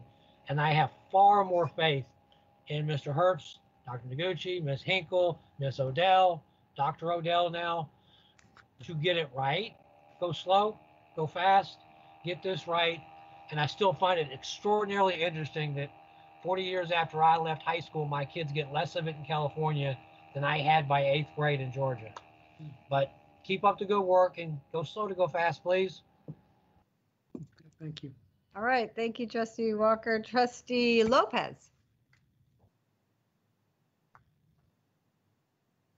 Oh, you're muted, Trustee Lopez. There Sorry you go. about that. That's all right. That's good. I was like, wait, he's talking. Okay, go ahead. I was very inspired. I just went straight to it. But no, I really appreciate that we're taking the steps on the previous item, and the one that we're taking today, I think is vital. I know that Trustee Irvin, like the great work that he's done. I mean, I saw some of that in high school myself. And I think more than learning about other ethnicities is the importance of seeing your ethnicity. Well, I was going to say in textbook, but those are going to fade away really soon. So seeing themselves in the curriculum, I think is very important for the growth of a human being, of being represented not only in your neighborhood, but being represented in our education system. And you see that with our teachers, you see that in our staff, but it's amazing that we're not going to get to see that in our curriculum. So definitely appreciative of the work, and I know that Mr. Herbst and Dr. Noguchi are the right people to lead on this work. And we'll be right here to support. Thank you. That's great. Thank you. I hear you chirping in the background. I think it's the fire alarm. Mine chirped all last week, so I was like, I need my husband to fix that. So that's great. It's good to see you. I love what you said, Adolfo. That was really good, and we're looking forward to this. So I have one question on the last paragraph on the first page was, did we edit this or not? Because when I had it, it says, be it further resolved that the Board of Education affirms support for Pacific Islander Studies, Arab American Studies, Central American Studies, and West Asian American Studies, and their continued inclusion in the ESMC curriculum. So it did not mention African American or that. So I was wondering, is that because it's assumed that it's in there already? Because it is nowhere in this. So help me out here. Somebody let me know. Is it supposed to be added? You want me to take it, or I actually think I got the answer. John, you can correct me if I'm wrong. The bill went through in a number of years ago. Yeah, 2016. There's been some work that that has been done, including public comment. And right now, kind of one of the things that's being held up is kind of a debate between a handful of the minorities, 3 of which that you just mentioned that were not included in the original draft. So this is affirming the support of those. African American, other ethnicities are included. And Dr. Irvin, please feel free to correct me if I'm wrong, but I had done some research on this over the weekend just to make sure I could address that question.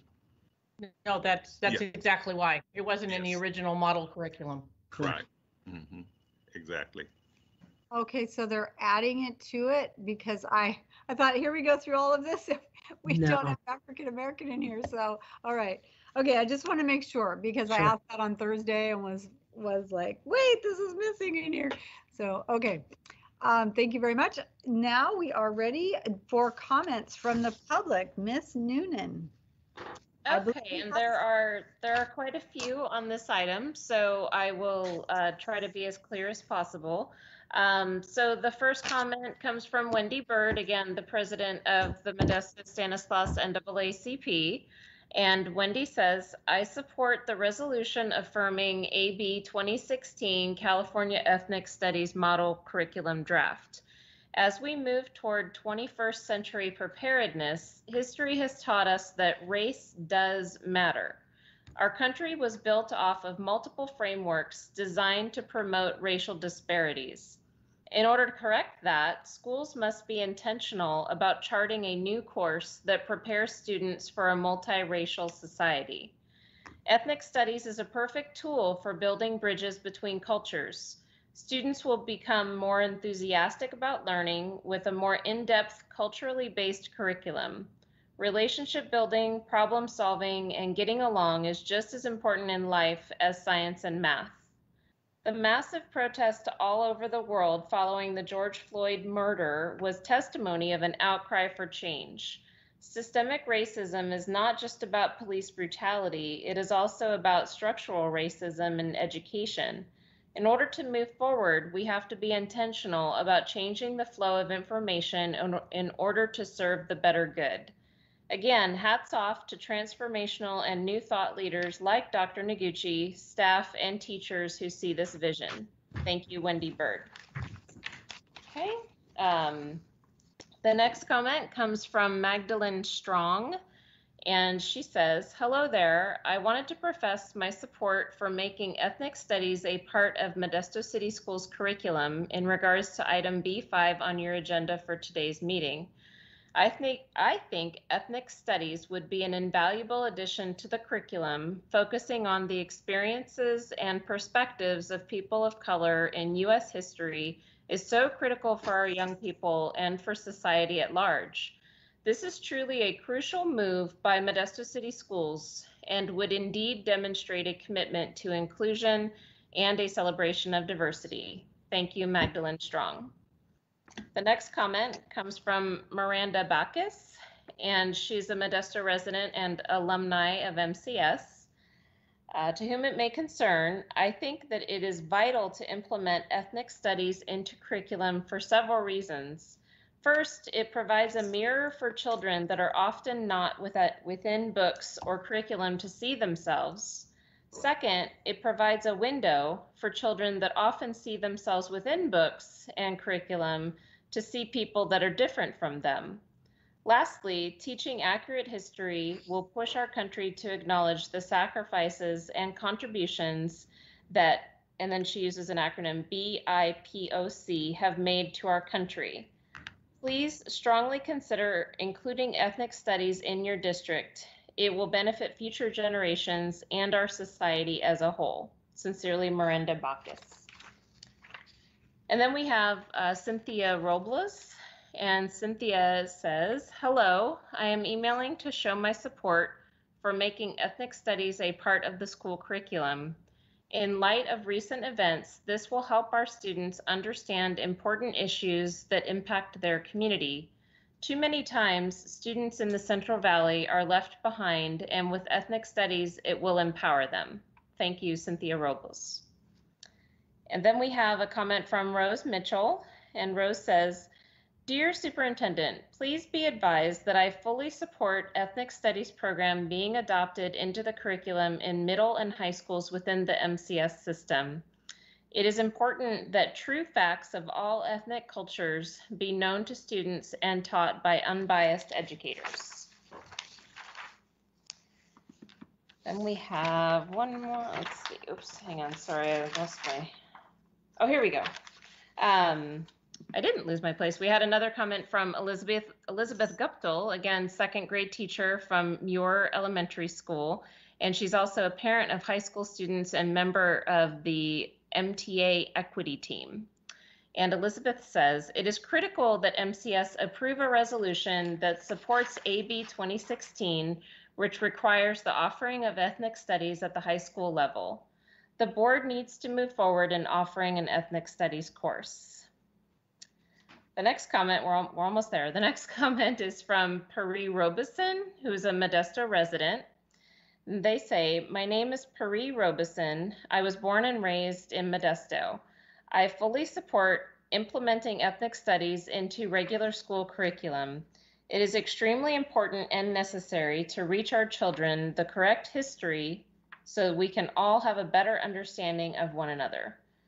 And I think they may have said to teach our children the correct history, but I'm just reading it as it came over. The next comment is from Pam Robeson, who is an educator.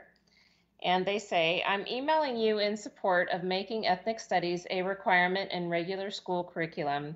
I taught in Modesto for 30 plus years, and it is crucial to implement ethnic studies into regular curriculum so children can have a better understanding of who they are and their peers around them. Thank you, Pam Robeson. Then we have a comment from Dottie Lobu, and Dottie says, to whom it may concern, I would like to express my support for ethnic studies becoming a part of the Modesto City School curriculum. This would give students the opportunity to learn in a new capacity about themselves and each other, as well as resulting in fostering them to become well-rounded, educated, and compassionate citizens. Ethnic studies has always been and will always continue to be relevant to students' lives. Thank you for your time. Sincerely, Dottie Labu. And then we have Gabriela Fierro, and she's a Modesto resident. And she says, I deeply appreciate the opportunity to voice my belief that required ethnic studies in Modesto City Schools is critically important.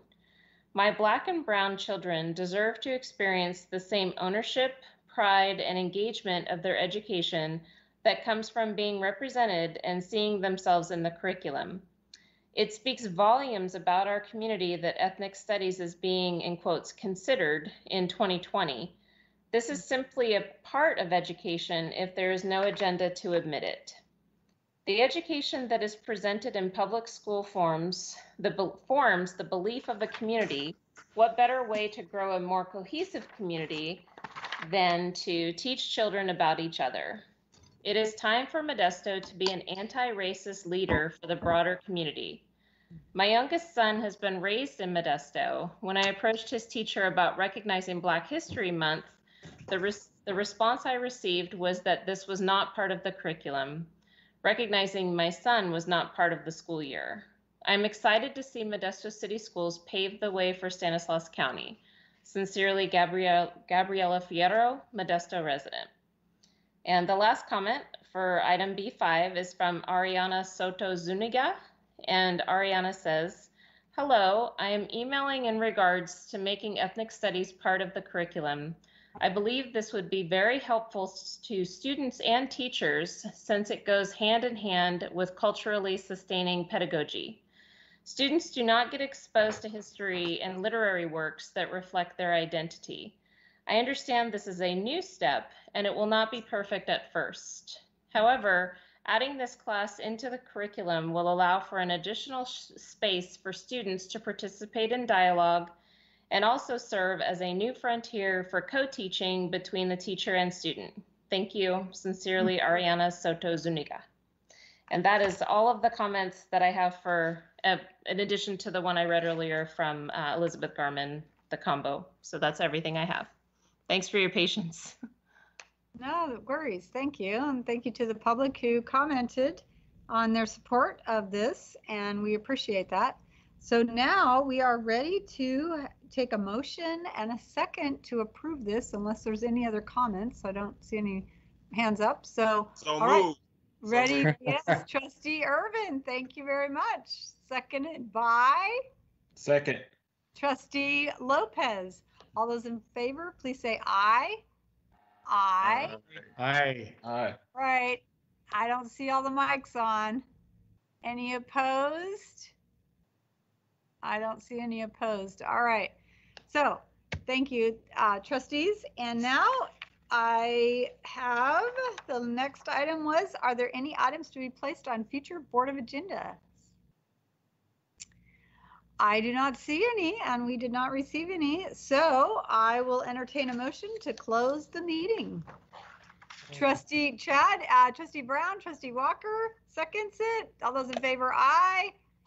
Thank you very much for a great meeting, you guys. I know it went longer than we were hoping, and and I'm gonna blame the